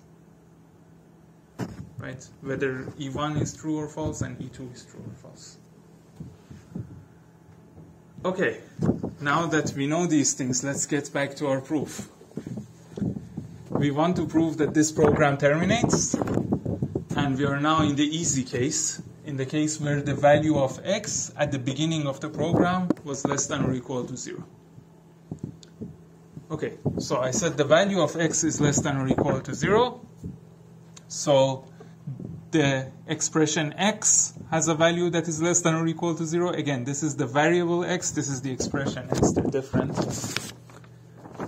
And, okay, from that I can talk about this expression, x greater than 0.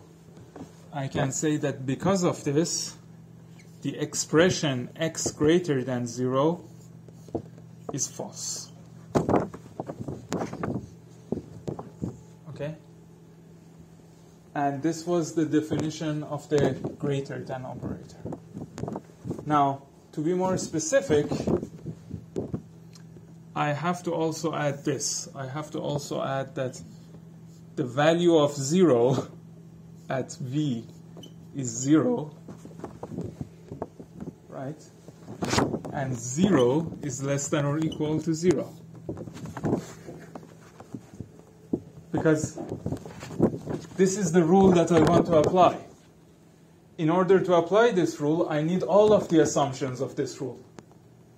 Remember, I want to write this proof in a way that a machine can check. So a machine, when it sees this rule, it needs all 3 assumptions. I have to give it all 3 assumptions so that it can verify that this holds. So this is the first assumption. This is the second. This is the third. Okay. So now I know that this part is false. So I can now apply this rule.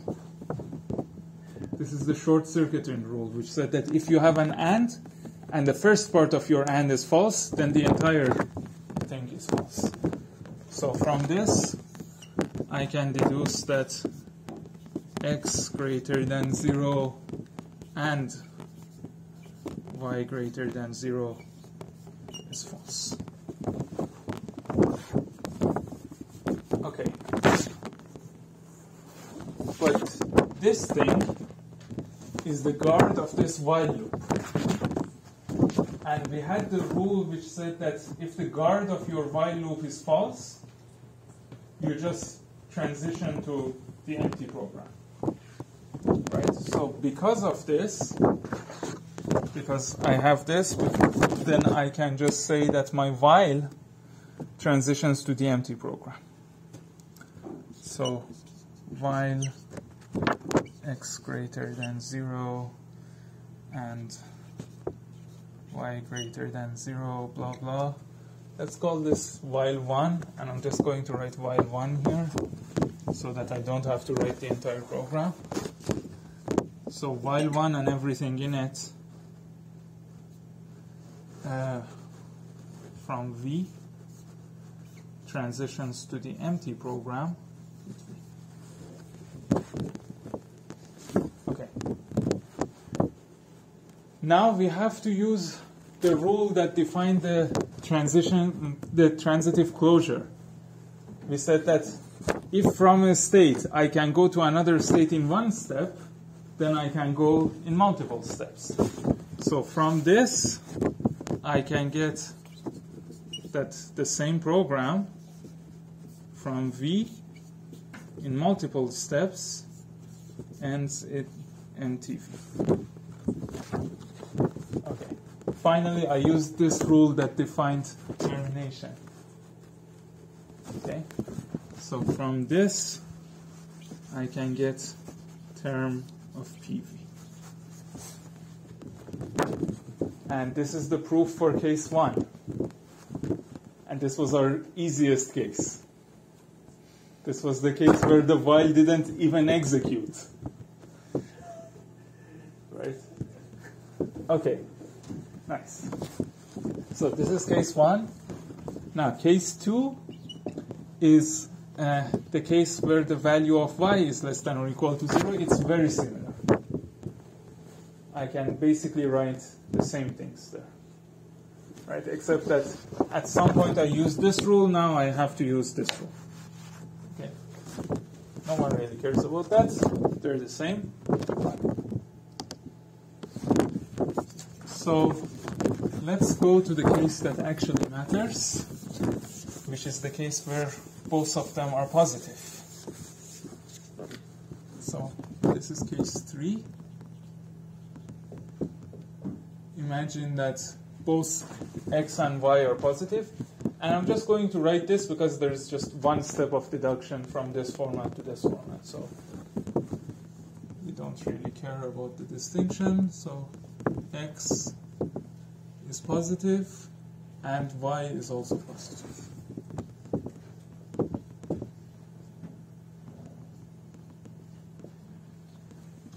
Okay. So here we have to do mathematical induction. And again, the concept of induction is easy enough that you can explain it to an algorithm. And if you can just do the steps of induction, you can have a machine that checks that your inductive proof is correct. Okay? So here's what I'm going to do. I'm going to define n to be the value of x plus y. Position V. And I'm going to do an induction on n. Okay? So let's do induction on n. And this is strong induction. So what are, again, if I want to do induction, my base case, in this case, is when n is 2. If n is 2, then x and y are both 1, because I'm in the case where both of them are positive. So I can just run the program. Right? So my proof for the base case is that I just write the entire execution of the program, step by step, using all the rules that I had. And because it's a finite proof, I can do that, and a computer can check that. Okay, so let's agree that we have the base case. I'm not going to write it. But then we have the induction step.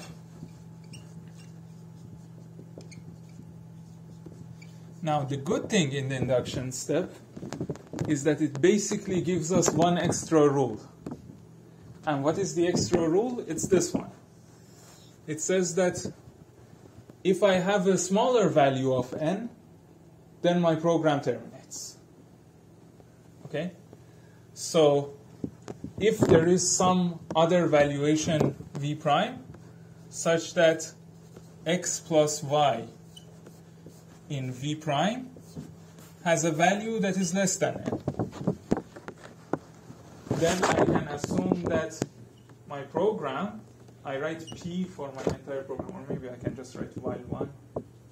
My program while 1 and everything in it, starting at v prime, this program terminates. Okay? So the way I do induction is that I just write my induction step, my induction assumption as a new rule. And then I can use this rule in my proof as well. So now I have to write a proof that uses this new rule along with all the rules that I had for the semantics of my program and the definition of termination to show that my program terminates. Okay. I don't have this written because it didn't fit into one page. How can I do this? So I want to write a bunch of things, and at the end of it, so here's the thing. I want to construct this proof. I'm going to construct it from the bottom up because it's too hard to do in the natural order. I cannot do it in the natural order like this. Okay? So here's what I want to prove. I want to prove term of the entire while loop starting at position v. Okay, to prove this, I know that I have to somehow apply this rule. So I have to somehow prove that PV has a transition that goes to the empty program and some v prime. Okay. How can I do that? Well, my program P, which was this while basically, when does it end up somewhere? We saw this idea of unrolling the while loop, right? So it ends if I can show that this program ends. And this program is, I just have if, and then I have this condition. And let me give this part here a name. Let me call this one P prime. And actually, let me give this one a name too. I'm going to call this one G because it's the guard. So I'm going to have if G, then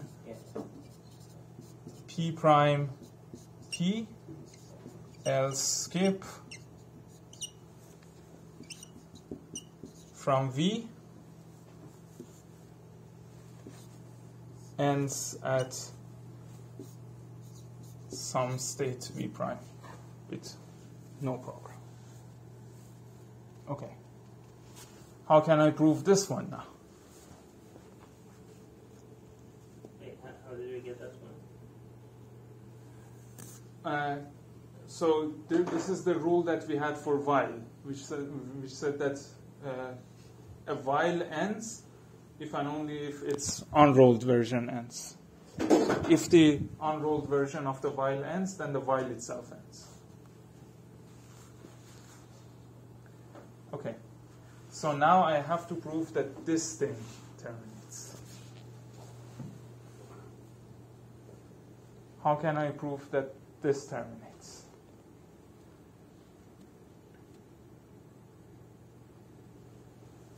Using the value n decreases after executing P prime.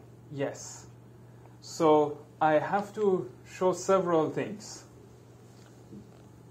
I have to first show that this G actually holds, right?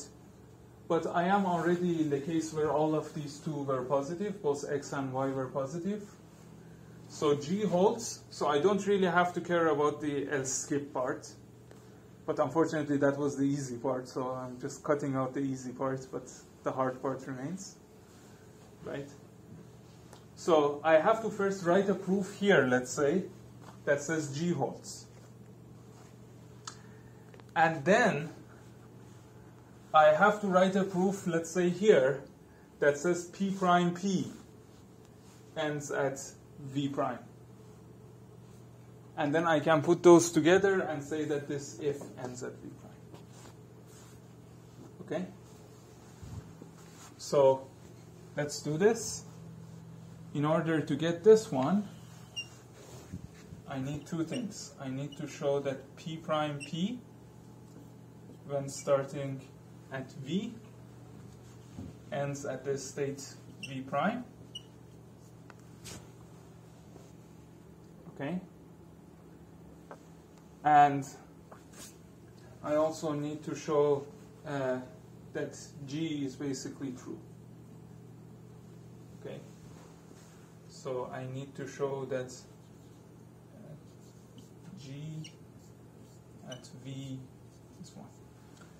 By the way, we don't even have this rule, but we can deduce this rule from the other rules that we had.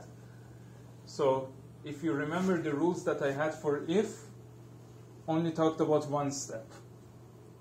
Right, but I can just write my if rule with multiple steps. So this is a variant of the if rule that is using multiple steps instead of one step.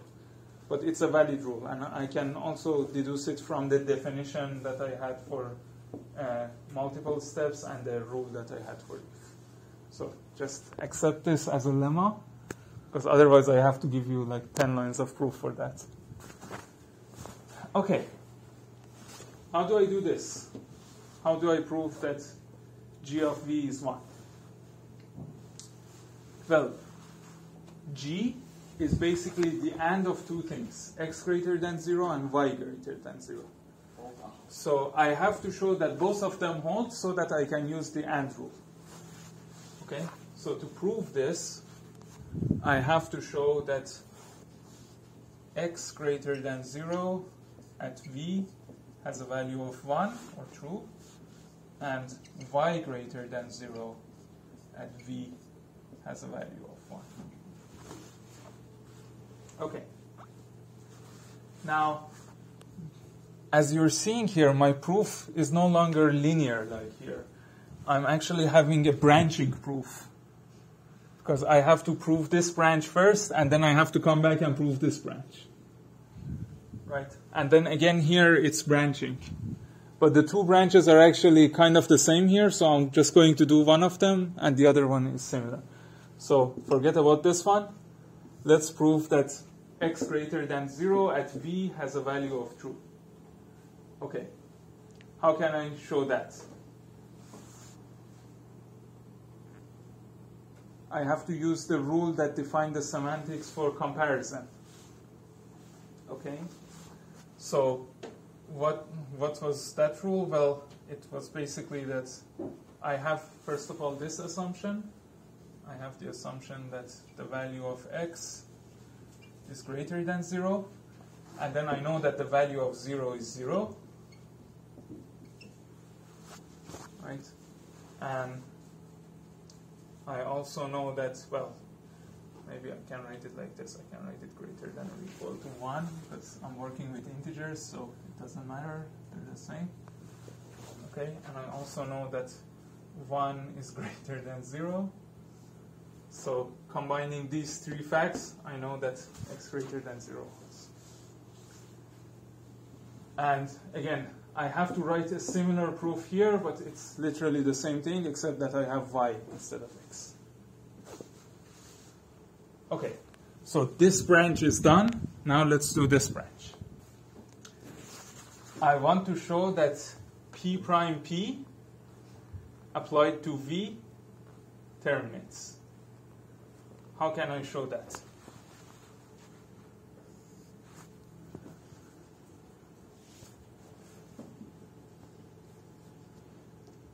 I have to show two things. I have to show that P prime terminates at some position if applied to V. So I want to show this, P prime starting at V terminates at some position, let's call this v double prime, right? And then what? I have to also show that the value of n here at v double prime is smaller. But let's not get ahead of ourselves. Let's just apply one rule. So which rule should I apply here to get a result that looks like this? I have to apply the rule for sequential composition. So I have to say that p prime applied to v ends at some v double prime, and then p applied to that v double prime ends at empty v prime. Right? If I had these two things, I could deduce this. Okay.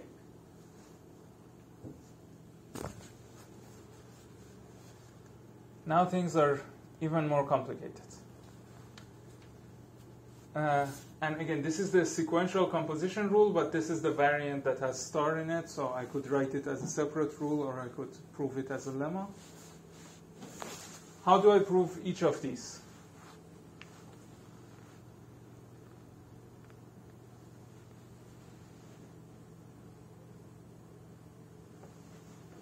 So, well, induction for this one, but what about this one?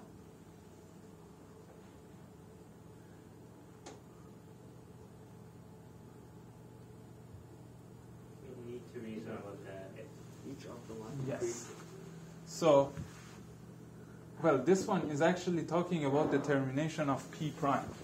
So I have to prove that p prime terminates, right? But this is much easier because p prime doesn't have a loop.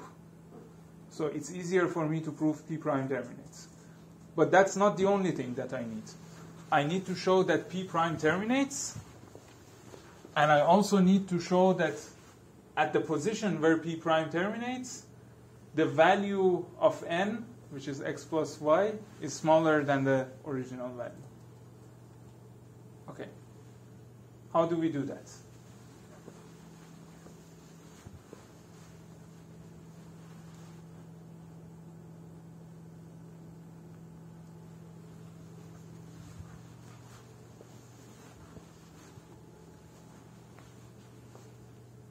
Okay, let's leave this. Let's say, assume that I could somehow do that. Okay, how would I write this part?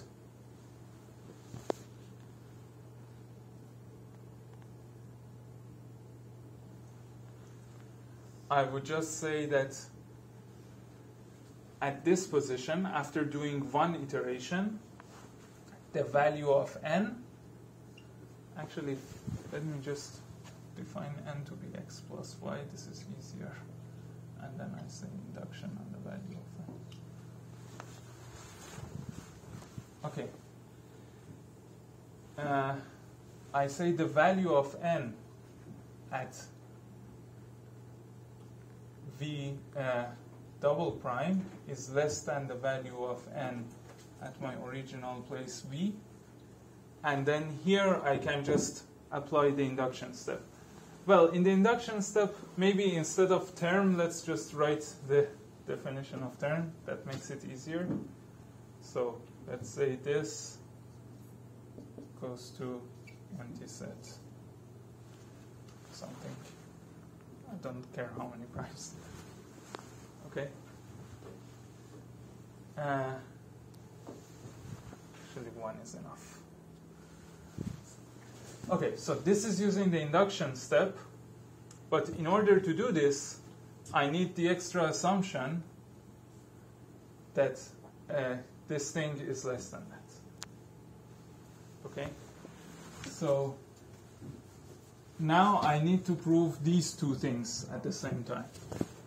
I need to prove that if I just run the p prime, which is one iteration of the loop, starting at position v, I will first of all terminate, and secondly, not only I terminate, but the value, when I terminate, the value of n, which was the sum of x and y, is going to be less than the initial value. So you're using v prime twice. Where am I using? So Oh, you start from one okay. and v. And Yeah. So sorry. This. Yes. Yeah, but then this says that you start at the y and then you can terminate at every possible v prime. So No. This is saying that if there is a v double prime where the value of x plus y at v double prime, or okay, actually let me write it as just n instead of x plus y, the value of n at v double prime is less than or equal to the value of n at v, then we have this. So I'm saying if the value of n, if I give you some state where the value of n is less than what it is at v, then from that state my program terminates. It's basically doing an induction on the value of n. yeah, but this is the v prime is quantified and the quantification is universal. No. This is just a rule. And this doesn't have any quantification. Yeah, but since the v prime isn't bound to anything, then the rule holds for all possible. No. v primes. This is double prime, and this is just some v prime. It's existential on all of them. Well, we need to strip It's apart. existential on v double prime and on v prime. Okay. Because by default, when there's something free, then it holds for all instances of it. No, so in my rules, everything is quantified existentially. It's on both sides. Okay. Now, how do we prove these two things?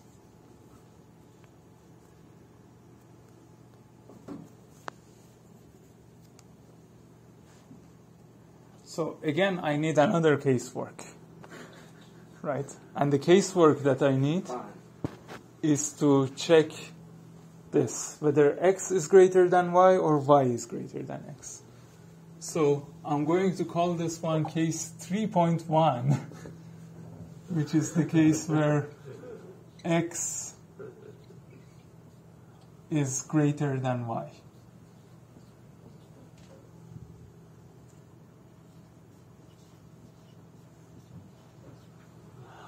And again, the other case is the mirror image of this. So you have to write this whole thing, including the induction for the other case separately. Right? But again, for a computer, it doesn't matter. If you have 2 copies of this, it can check both copies. Okay? But we're humans, so we have to do this nicely. Excuse me, so these are the clock. Is these all for clock? Is this what? The logic for clock? Yes, so basically what Coq does is that it automatically finds a proof like this and also automatically checks it so that we don't have to go through all this pain. But again, this session is about us going through the pain to see how hard it is. Okay, so now from these parts, we want to prove these two things. Let me write the proof on this side, maybe. Okay. Just imagine that everything I'm writing here is actually written here.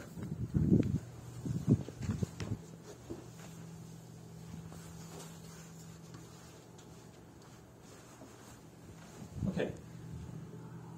I want this p prime to start at v and end at v double prime. So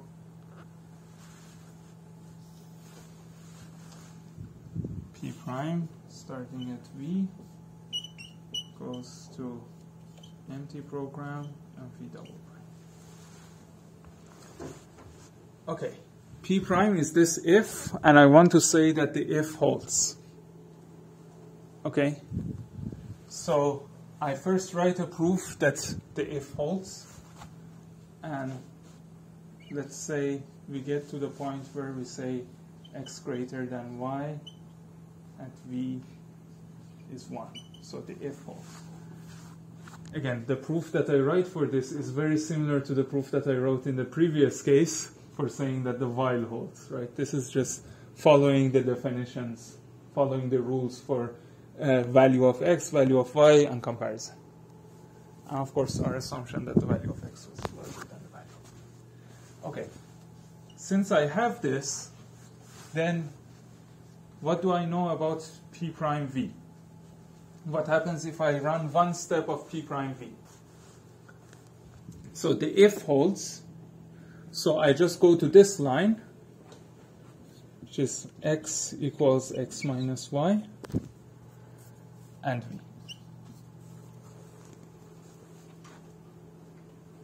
Okay. Now, what do I know about x equals x minus y and v? Where does this one go?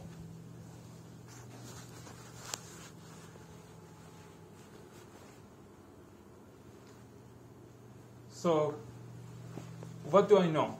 I know that this goes to, let's say, if the value of x minus y at this position v was a, this goes to the empty program and the same valuation as v, except that x gets a value of a.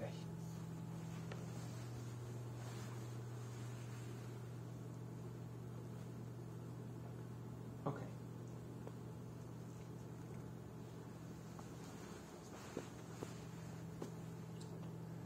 So I have these two things. I know that P prime V goes to here, and this one goes to here. So if I put them together, and if I call this thing V double prime, I can use the transitive rule, and from these two I can get this one. Is it clear to everyone? What percentage of you are lost? I feel like a lot of people are confused here. Okay. So this actually gives me a proof that P prime terminates. Right? This is a proof that P prime terminates. But that's not all that I needed. I also need to say that when it terminates, the value of n, which I defined as x plus y, is also going to decrease. Okay. How can I add that to this proof? Which part of this proof should I change so that I can also argue about the value of n?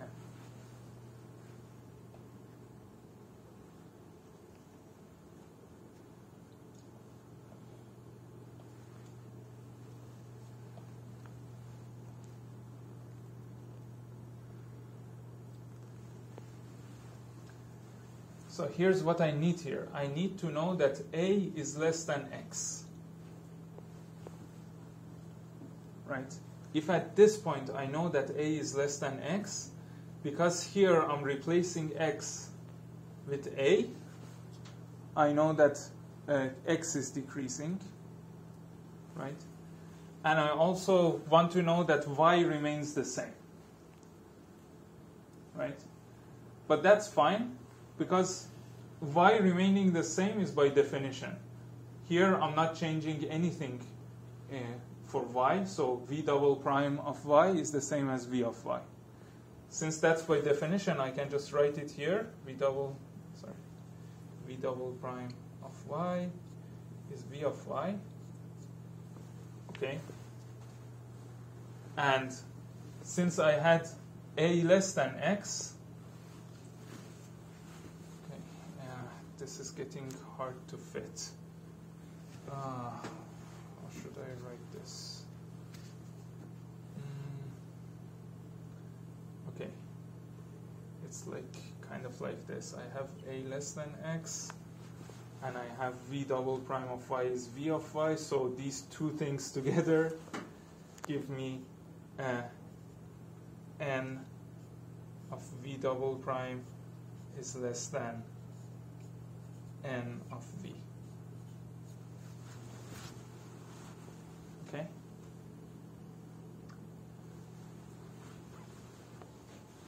And again, this is because v double prime was just v, except that I gave the value of a to x. And if a was, less than the value of x at v, then that means that the value of y remained the same, the value of x decreased, so the sum decreased. But again, this is also not a direct application of any rule. I need rules for integers that say that if I have two integers and I reduce one of them, the sum decreases.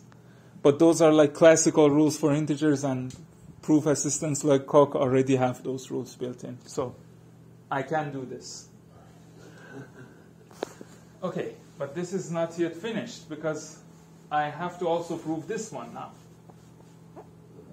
I have to prove that the value of a is less than x. So I have to prove that x minus y is less than x. Because y is positive. Yeah, that's because y is positive. Okay? So, yeah, let's prove this one. I'm sorry, this proof is all over the place. It's really hard to write it. Okay, to prove this one, I have to write several things. Well, first of all, a was the value of x minus y. Secondly, y was positive, so the value of y is greater than 0. So I want to say that a is less than the value of x. Okay? So, but how can I write that in a nicer way? Y greater than 0. Okay. I can. Okay, a is the. I can actually bring this one up, and I can say that the value of x minus y at v plus a, which means that the value of x at v minus the value of y at v is a, right? So, and then the value of y at v is greater than 0. So I have this minus this is a, and this second thing that I subtracted is greater than 0. So the first thing should be greater than a.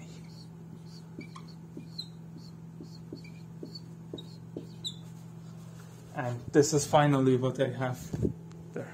So this finishes the proof. After using a lot of symmetry, after a lot of saying, oh, this case is exactly like that case. If I wanted to write the entire proof, it could very well be like 6-7 pages. Okay. But why did we do this absurd exercise? Because we wanted to show that it is actually possible to just use the basic principles, the definitions of our operational semantics, the definitions of these comparisons, everything, and also this definition of termination to prove that this program terminates. Now, the hand-wavy parts of this proof were the parts where I used the basic operations on integers. For example, I'm using this rule here, which I didn't really define. I'm saying, like, if I subtract something positive from something, then the result is smaller. Right? I didn't really have that as a rule, but it's a general rule that exists for integers. So I could also define all of my integers with the rules. I could add more semantic rules that define what I can do with integers. And you can imagine that if I had a richer programming language, if I had a programming language where my variables had different types, then I had to have different kinds of rules for the different types. So for example, if I have a string, I can have a ton of rules for what happens with the strings. Okay? But anyway, at the end of the day, if we do all of these cases and if we write all of these things with maximum detail, we actually, I hope I've convinced you that we actually get a proof that is checkable by a machine. So we get a proof such that if I just give all the rules to a machine and also give this proof to the machine can just check that, okay, every rule is applied correctly and it gives us the final result that we want. But of course, this machine should also understand induction. So it should have like a way of understanding that, okay, I can do induction and how does the induction step look like? But that's easy to define. Now, the really hard part is actually when you want your machine to write this proof. So here, I as a human had an intuition of what I should do. So I knew that I had to do induction. I knew what kind of parameter I have to apply my induction on. I knew that I have to do induction on n. And I could actually prove this.